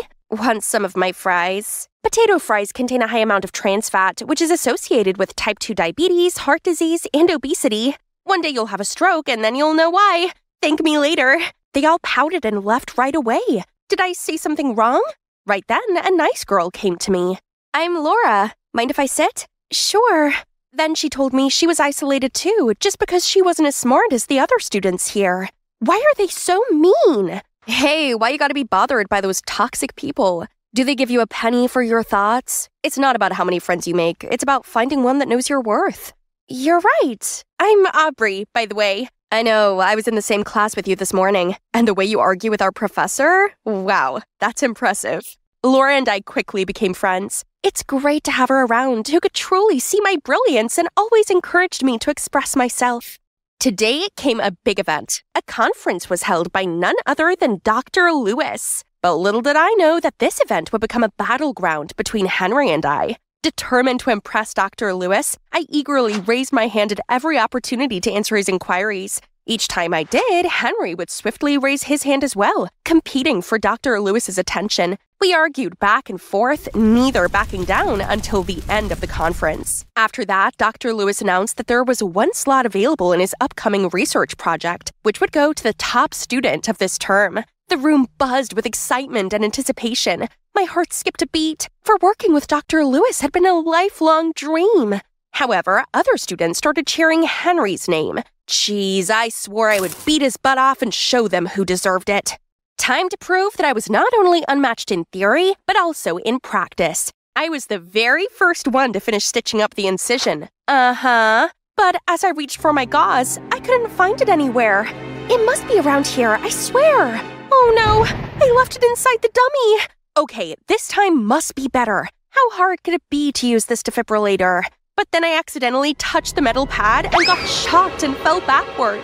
I kept trying in many other practice sessions, but that sucked. Aubrey, this cast looks exactly like a chicken thigh. Do it again. But the most annoying thing was that Henry excelled in all of them, and other students started mocking me. After that, I went outside for some fresh air, and deep down, I was so disappointed in myself for all my failures. Suddenly, a hand gently patted my shoulder. It was Laura. I couldn't help but hug her and start sobbing. Laura, what if I was wrong about myself? I failed at everything and people started humiliating me. Oh, they just envy you. Nobody can beat your academic scores. That's why they gloated at your failure in practice. But that big brain of yours is what matters the most, right?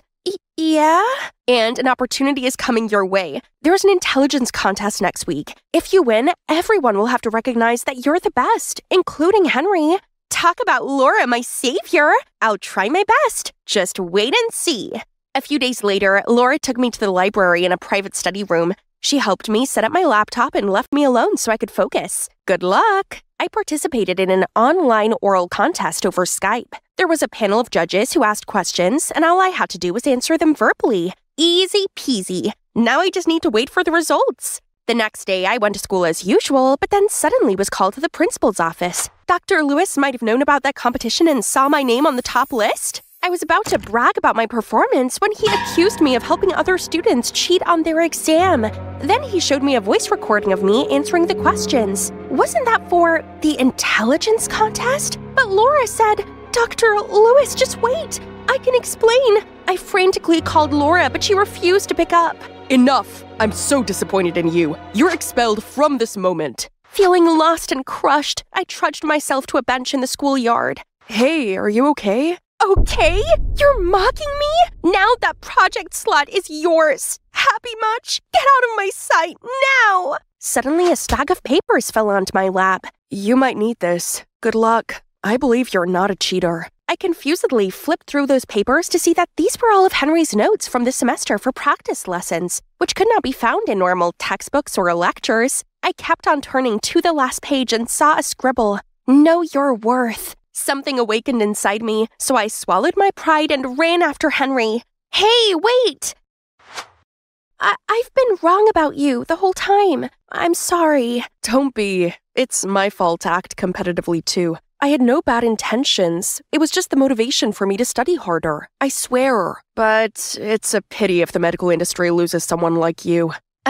Well, I'm not so sure anymore. I'm used to doing everything so quickly and I can't be patient, which probably explains my clumsiness. That I can help with. Genius is 1% talent and 99% hard work, you know. Since then, I often went to Henry's house to practice. We studied together and he taught me many tips to stay calm, patient, and focused. And turns out, he's also quite the adorable type. Here you go. Thank you, doctor. This is the best stitch I've ever had. One day, I ran into Laura at a gas station. She tried to hide, but I ran straight there to catch her. How could you trick me like that and just disappear like nothing happened? I'm so sorry, Aubrey. I was so blind and just wanted to help those who are bad at studying like me. I never expected it to be that serious and you'd get expelled. And now, why are you here? It's just the medical profession was not my thing, so I quit. But Aubrey, please forgive me. I'm really ashamed of what I did, and you were the only one who had truly been kind to me.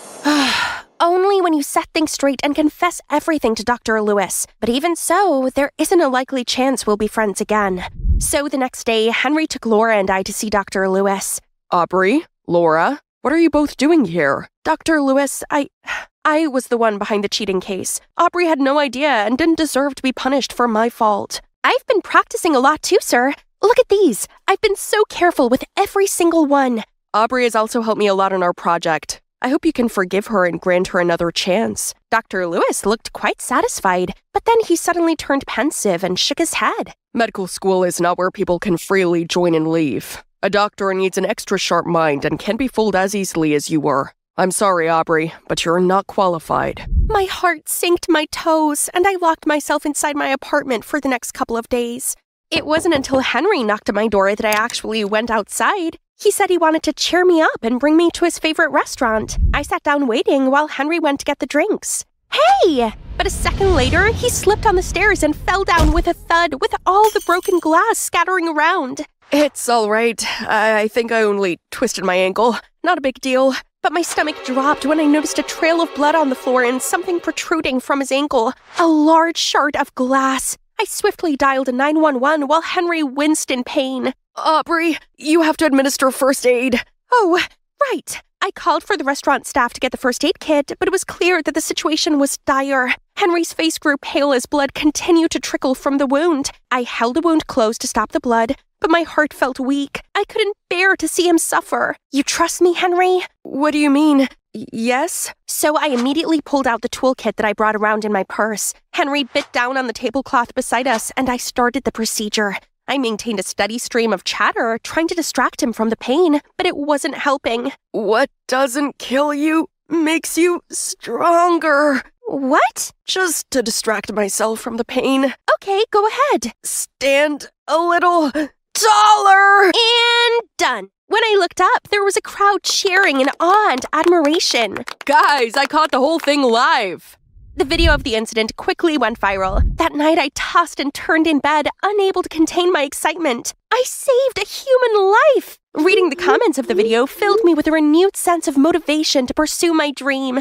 The following morning, I was jolted awake by a notification on my phone. It was an email from Dr. Lewis himself. I headed to Dr. Lewis's office, and to my surprise, he told me he saw the video and gently said, Aubrey, I was once like you, arrogant and overly reliant on my natural intelligence. Then, a mistaken surgery left me with regret that I will carry with me for the rest of my life. However, after watching the video, I'm glad that you changed. I saw your humility and eagerness to learn, so I'll give you another chance. So here I am. You have no idea how much I miss this hallway. Welcome back. How's your ankle doing? Much better, thanks to you. How about a celebration dinner tonight? Sounds great, but promise you won't need me to operate on you again. I was scared to death. Ahead of me still lay a long road, but I believe the day I become a skilled surgeon is closer than ever. And soon I can perform more life-saving surgeries for the less fortunate. Dad, I will make you proud.